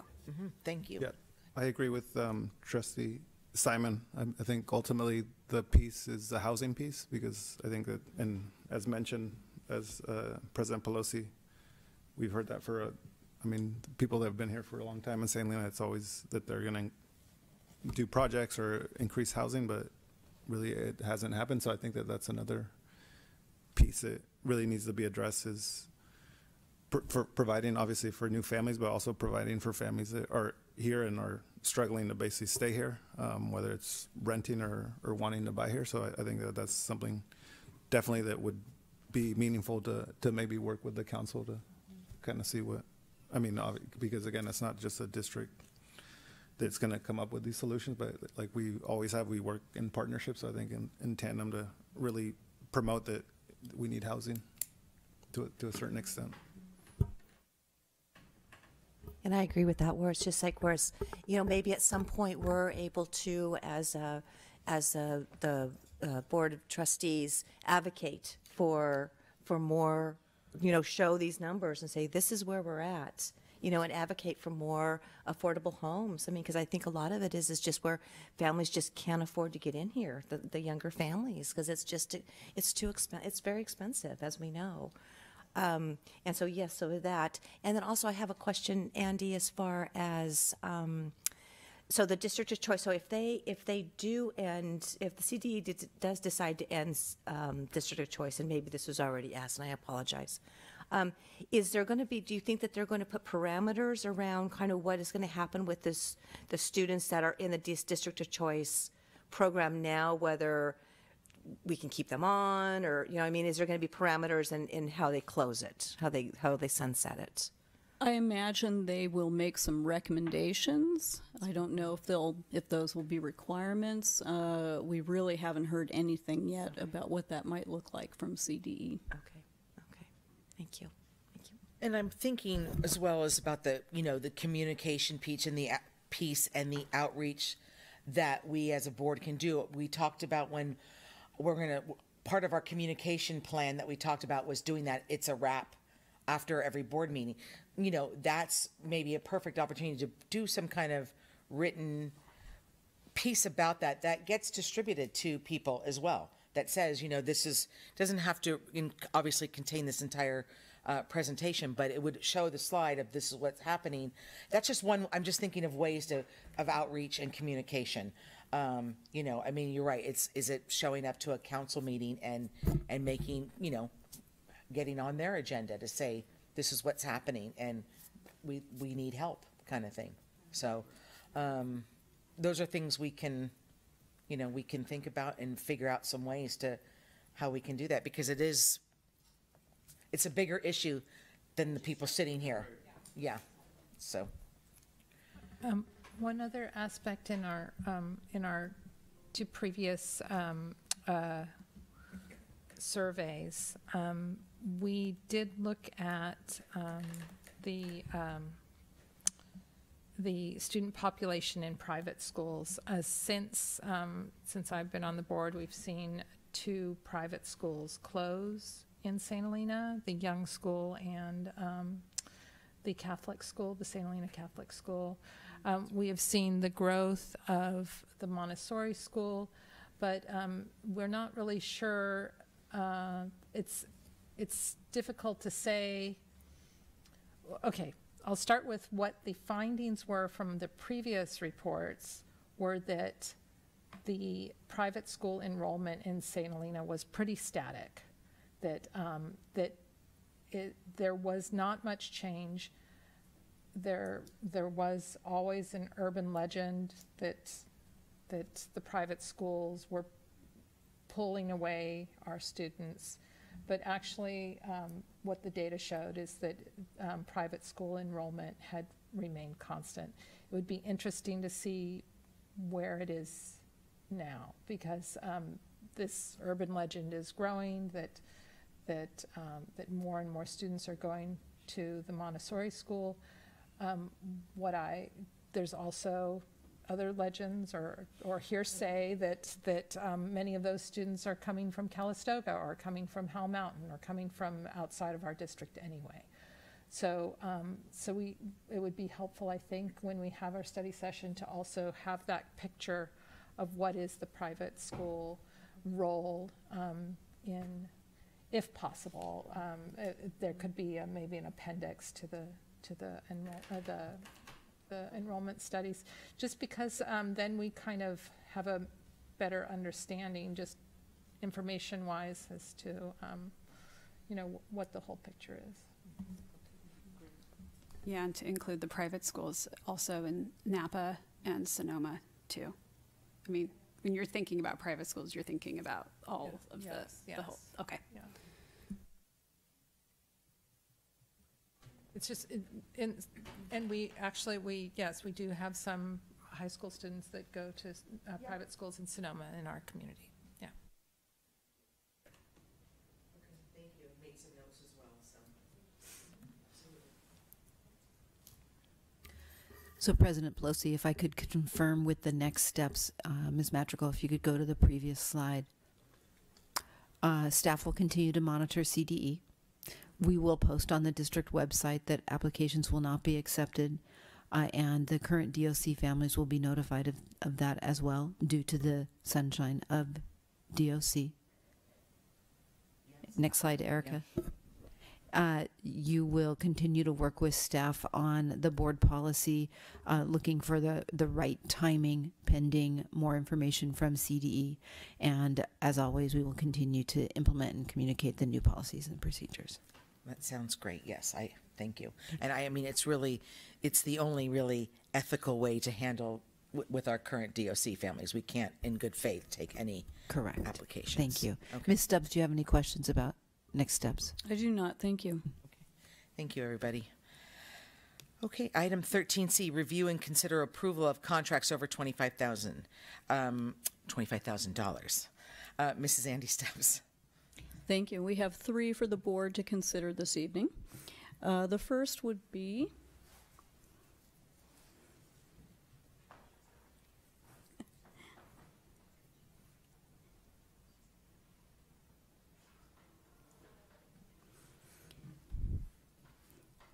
with school and college legal services, and this is our annual renewal of our agreement for legal services, and I'm pleased to report that we have approximately $35,000 left on our retainer with school and college legal, and so we'll be able to carry those over to next year. And we still have an adequate budget built into the 2022-23 budget in case we need to increase that, but I'm real pleased that we've been able to contain those costs. And then the next contract would be with Dell Technologies for some Chromebooks for the primary school. The primary school staff has determined that it's appropriate now at this juncture to move away from iPads and go to Chromebooks for all their students, which I think is an exciting transition, will help prepare them for moving into the elementary and middle school. And we plan to use a variety of one-time funds to cover that expense, and then there may still be a small amount left that we'll have to charge the unrestricted general fund, but we have that built into the budget. And then finally, this would be our renewal with Up Valley Family Centers, and this one I want to talk about a little bit, especially due to the pandemic. There's just been a tremendous need to support students and staff with regard to mental health, and we've had an ongoing partnership with the Up Valley Family Center. We've met with them this past spring and looked at needs and determined that we needed to increase the number of hours that we're offering next year to serve all of our students, and then also increase the rates so that we can recruit and retain highly qualified counselors through Up Valley to support our students. And so all of that information, that detail is included in there, but this is resulting in a significant increase from $160,000 budgeted this year to $207,460 for next year. So that is a big bump. However, we also do have quite a bit of one-time money that we can apply to this added expense. And so my plan is to use all available restricted funding first, and then any balance left over will be charged to the unrestricted general fund. And so we've built that into, once again, built that into the budget for 22-23. And so with that, I would ask the board to consider approving the 3 contracts over $25,000. Thank you.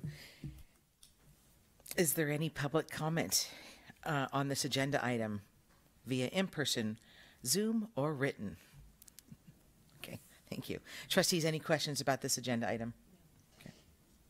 Actually, as far as legal services, I am just curious because we are looking at our last agenda item, looking at possibly devising a new out-of-district enrollment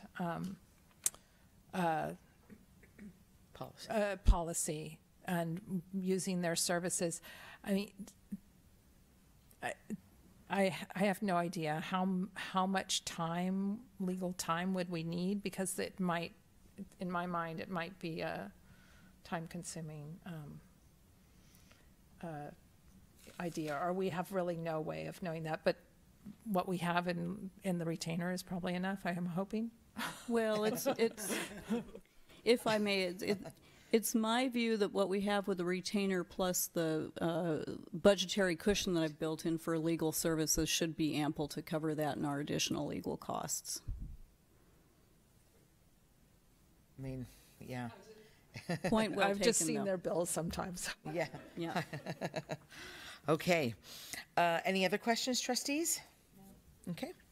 Is there a motion to approve the contracts over $25,000 as presented? I'll make that motion. Macy, would you like to cast a vote? Aye. Okay. Is there a second? I'll second. As most are in favor of the motion, Dr. Wilson will conduct a roll call vote. Yes, Trustee Simon? Aye. Trustee Haug? Aye. Trustee Kerr? Aye. Trustee Olguin? Aye. President Pelosi? Aye. Motion carries. Item 14A is our June board meeting. Future agenda items. Erica has once again spaced them a little bit bigger, so. Trustees, any subjects for a future agenda item? I'd like to continue to discuss the math detracking conversation that we had today, especially with all of the public input we had during open comment. Okay. Yeah. Okay. And that's fine. I want to kind of gauge a pulse of everybody because, as you know, we need to have at least 3 trustees in agreement to put that on and then provide staff with direction. Of course. So are there other trustees who would like to support that with Trustee Simon? And if so, please say so now. I know I'm not a trustee, but do I still have? I totally think it's something we should continue talking about. I'm personally in favor of it. And I know I'll be leaving the high school, but I think it's something important for us to consider going forward, having friends and siblings in the district. Thank you, Macy. Trustees? I would support that as well, just because I think that there's a lot of, there's still a lot of conversation that still needs to be had about it, I think. I think that there's still a lot of unknowns We saw that with the parents right this evening. I would also be in favor of having a forum for community and parent and student input as far as an agenda item, because we just can't have the discussion when it is during public comment on items not on the agenda. So I think that our community has shown that they want us to discuss it more. Okay, Julio, anything to say, or? Okay. I think, I mean, just with the piece of the public and having parents feeling like they didn't know about it, I think it warrants the opportunity to discuss it more further. Okay, so let me just see if I can recap this correctly. So it looks like the support is there for, on behalf of the board, the majority of the board, to revisit this topic. We obviously, at a board meeting, we're not going to be able to engage in a conversation with the public and feedback. So if we have to be a little bit more specific in what we want to see here at this dais for a future board meeting. And we need to kind of hone in a little bit. It's going to probably be up to the school sites to somehow get info. I would imagine it's going to be on site administration to hold some kind of parent math meeting. Dr. Wilson? Mr. Heller, can you discuss the steps that have been taken this year to inform the community about this process?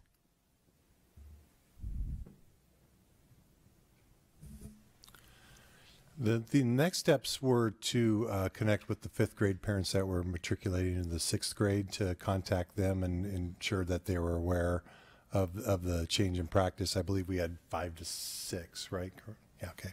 So we had 5 to 6 families that were affected in this particular year, and Corinne has reached out and spoken with them directly. We are open to continuing the conversation. At this point, we have one grade level that's affected, and I guess you would say between 5th and 6th. All the other grade levels will continue to matriculate as they have been. So we are just in one particular year where, if we just looked at this one year in particular, where we have 5 to 6 students that are, going to be included in the 6th grade standard class, I believe, as was indicated by a parent who provided a response that they were in agreement with that. We could continue the conversation. It's just hard this time of year because we have 3 weeks left of school to get something together to have, and I don't know all the plans, so I don't want to get bound into like guaranteeing a date or a time, but we'll do the best we can to further those conversations, whether it's at individual school sites or if we just have a big meeting in this room or, a like room to have members of our math alignment committee and interested parents to further that conversation. So we'll see what we can do to make those things happen.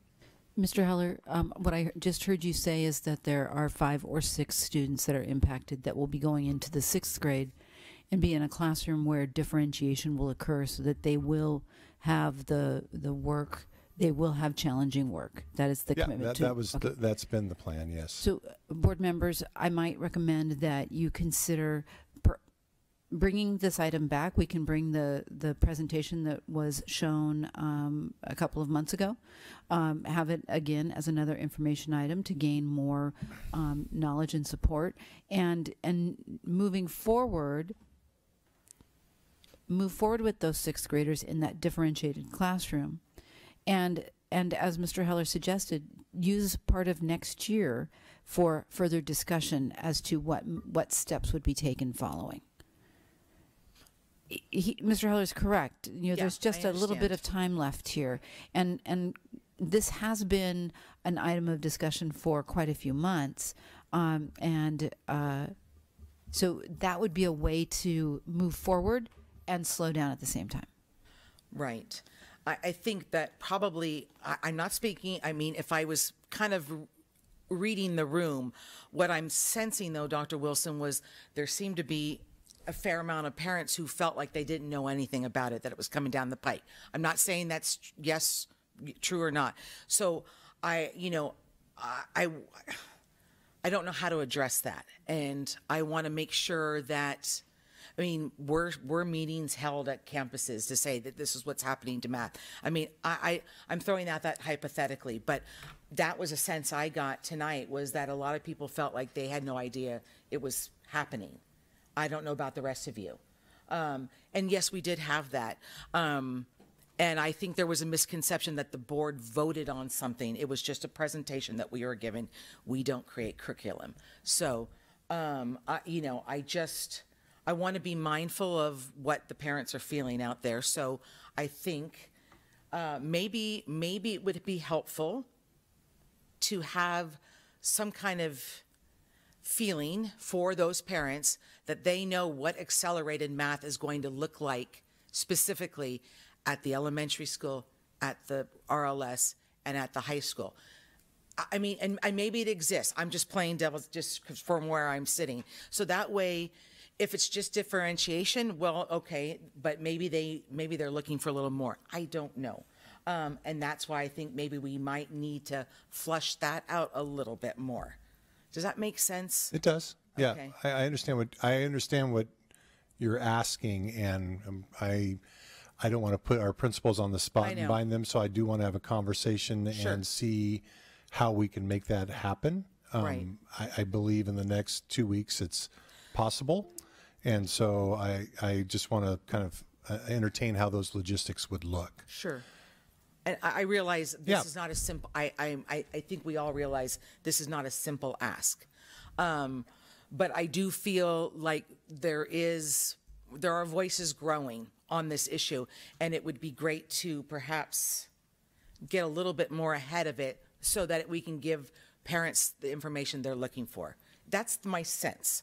I don't know if I'm spot on or not. Well, and I also, what I heard several times was, I think that, and this is very fair as well to our teachers, is like, that puts a lot of burden on our professionals as well, our teachers as well, as far as the differentiation portion of it, and whether, and there's the question of whether, are they ready for it? Are they trained for it? Or what is it going to look like? Yeah, and that was a big component of the discussions we had in the Math Alignment Committee, to ensure that our teachers understood that that's going to be borne upon them and within the classroom, especially in 6th grade, that there are going to be differentiated levels. And they've all accepted that and said, we can do this, we're going to do this. What training do you need? We'll let you know, but I think we're prepared for it. So, there was a confidence that was exuded that this can be done. And so based on that recommendation from the middle school staff and the high school staff, including the elementary and primary, of course, that were a part of the committee, they felt that it was their ability was going to be able to differentiate within their classrooms. So there wasn't a hesitation like, I don't think I'm going to be able to do that. It was more of an acceptance of saying, I can do that. I can do that. What I would like to see next month is to understand a little bit more from our administrators how the teachers are going to do it and how they feel confident that they're going to do that. I'm hearing and I'm believing you that they think they can do it, but I'd like to know how that's going to be monitored at the schools. How are teachers going to be, how are we going to make sure that the teachers say they can do it and that they are really doing it and that they're feeling supported in doing it? Because to differentiate math, 3 or 4 different levels in one class is complicated. And I don't know what training workshops they've had this year to really prepare them for August. So I would like to know a little bit more. I mean, if they feel ready to go now, then can we see something next month at the meeting? Yeah, if you'd like to. That would be great. Thank you. No, that's great. Thank you. Thanks. I thought it would be easier just to let you know. So the entire math differentiation thing came from not math differentiation, excuse me, the idea of switching the acceleration pattern, not removing acceleration by any means, but changing the order of acceleration and when that occurred.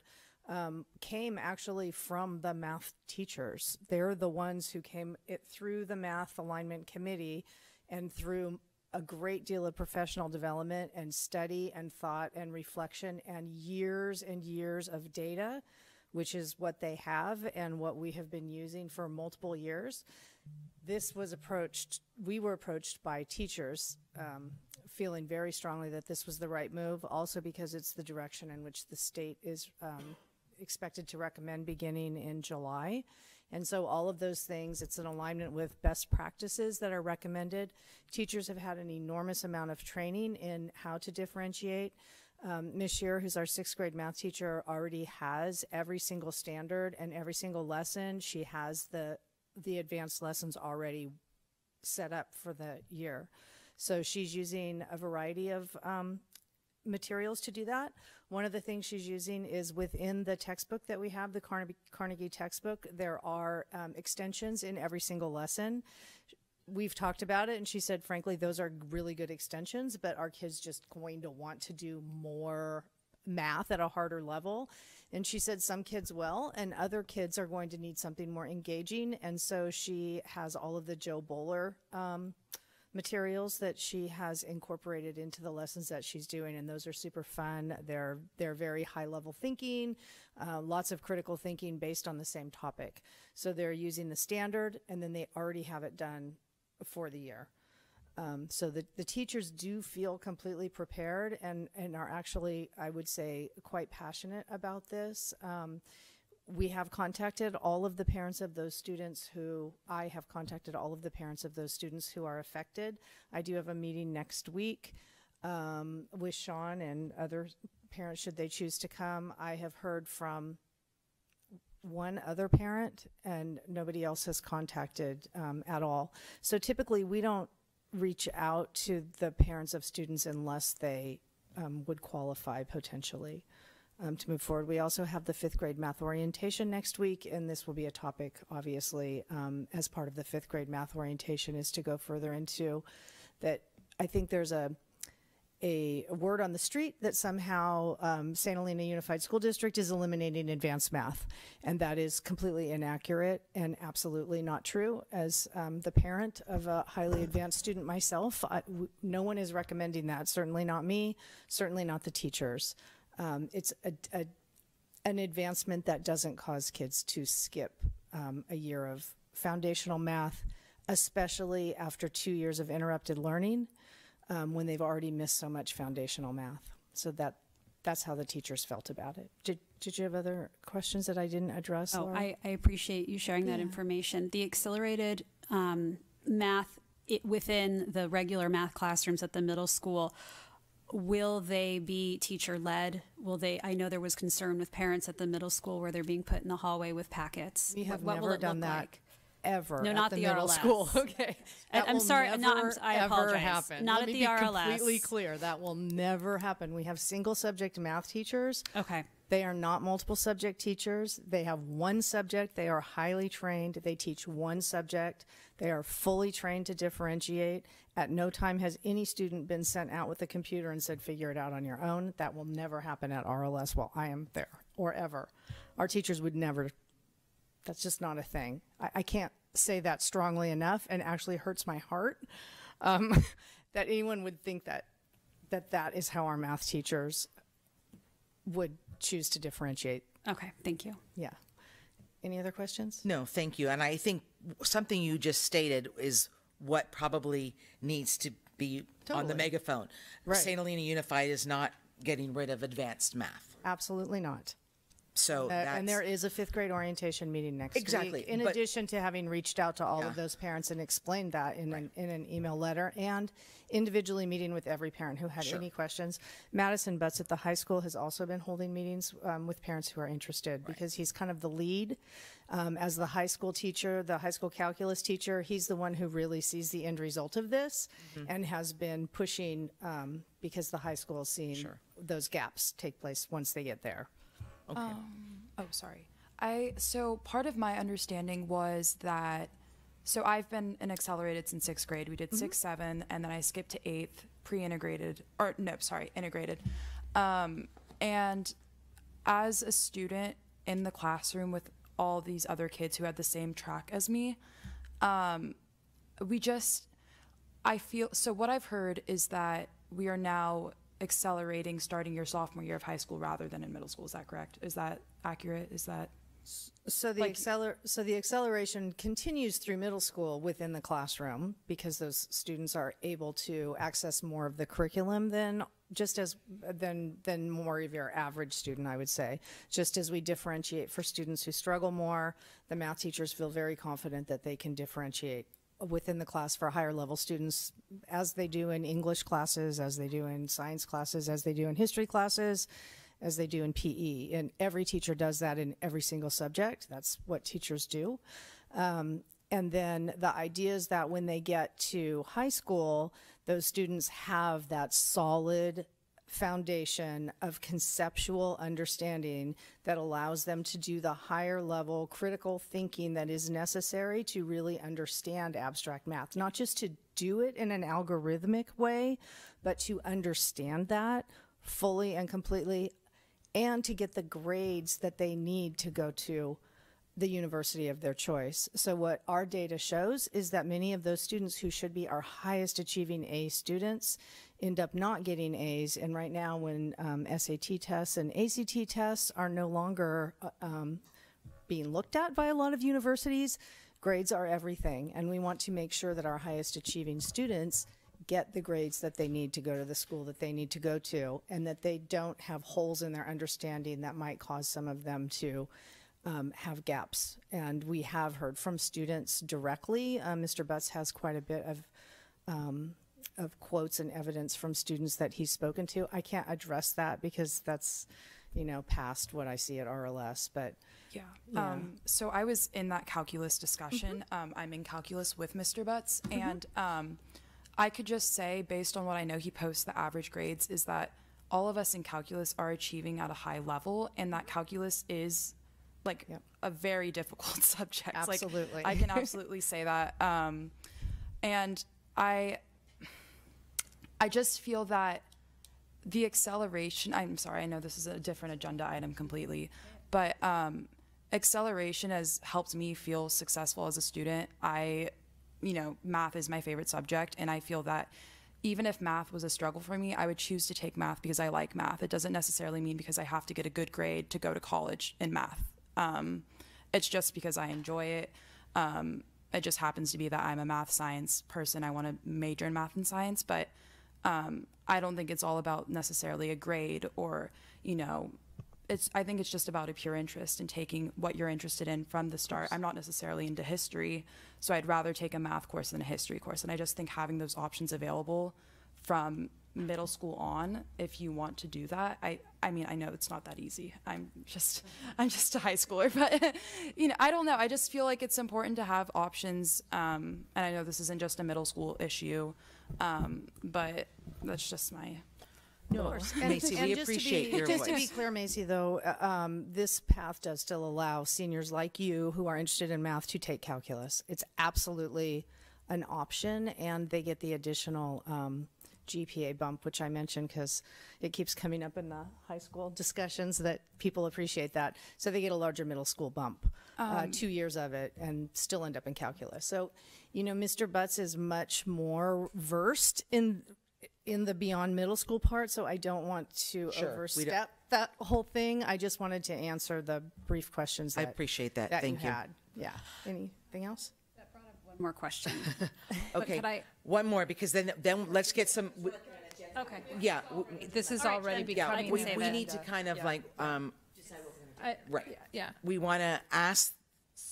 I think so what I'm just wondering, I might want to withdraw my my position of putting it on as an agenda item, but more of a request to hold more community forums for students and parents.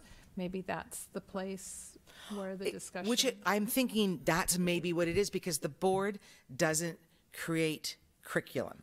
That's not really what we hire people to do that. We entrust our teachers to implement that curriculum. and it's not that we don't want to be invested in that, and certainly no, but I do agree. That's what I was saying. What I was hearing tonight is parents didn't feel, and there's more than just the 12 people that we heard from tonight. There's the rumblings are brewing out there. So something's missing for their understanding that's not connecting for them. We need to get rid of the myth that advanced math is not coming. So is it the board's place to do that, or is it the school sites to do that? And I'm kind of on the fence. Laura, I know that it's an important topic to bring back, but it sounds like, if anything, maybe it's Mr. Butts coming back with his presentation and just one more time showing how accelerated math students are going to be taught in the classroom with students. I mean, maybe that's what needs to be presented to parents. I think we can manage that between sites and facilitate that. Ben? Does that sound reasonable? I mean, I think, I know they've been open to having that further discussion, those opportunities. So I think we'll be able to manage that between RLS and the high school. Right. I mean, I think one more time, it's a two-way street. The parents that we've heard from, they're obviously seeking it out. They want the information, and maybe there's not any more than what we're hearing from. But I think if we offer it one more time, and if it's let the parents come to get the information. The information is also available on the website under the curriculum tab. Yeah. And so, it is there. I think that they probably want more interaction with their principals and their math teachers. That's my sense, Mr. Heller.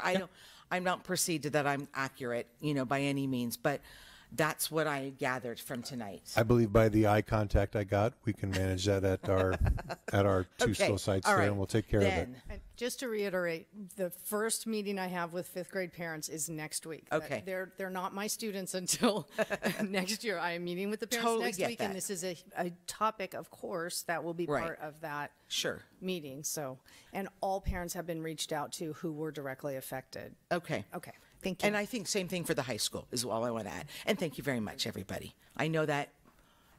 Just to clarify, what you're asking Mr. Heller and the math staff to do is to bring the presentation back that was given 2 months ago? Yes, March. In March. To restate and reshare the information to allow for additional questions on the part of you and potential community input. Yeah, and trustees, I think if, my recommendation is have your questions honed of what you're looking for, and so that will help be part of the promotion of the information, and that for parents can glean from that as well, rather than having, let's try and be specific for Absolutely, him. President Pelosi, and it would be helpful as well if any of you have questions that you would like to submit to me prior to, so that Mr. Butts and the math team could address them and be prepared. Okay. Thank you, everybody, for allowing us to get to a place where we could feel. Is everybody feeling comfortable with that? Just one last caveat is the last board meeting is after the school year, so I don't know. Okay. I don't want to commit to having teachers to give a presentation after their contract year is up, so that might be a challenge. It may be principals. It may be Mr. Heller, Principal Cinto, and Principal Cox. Okay, and we will do our part to get questions together. Okay. Okay? Thank you. Thank you, everybody. I appreciate your patience while we chatted that out. Okay, 15A, adjournment. Is there a motion to adjourn the meeting? I'll make the motion to adjourn tonight's meeting. Is there a second? Can we have Macy give her last preferential vote? Yes. Oh my Hold on. You want a gavel too? Macy. Please cast your preference. I make a motion. Is there a second? I'll second. Okay. As most are in favor of the motion, Dr. Wilson, please conduct a roll call vote. Trustee Simon? Aye. Trustee Haug? Aye. Trustee Kerr? Aye. Trustee Olguin? Aye. President Pelosi? Aye. Motion carried. Meeting ended at 9:43 p.m. Thank you, everybody, for your attendance this evening.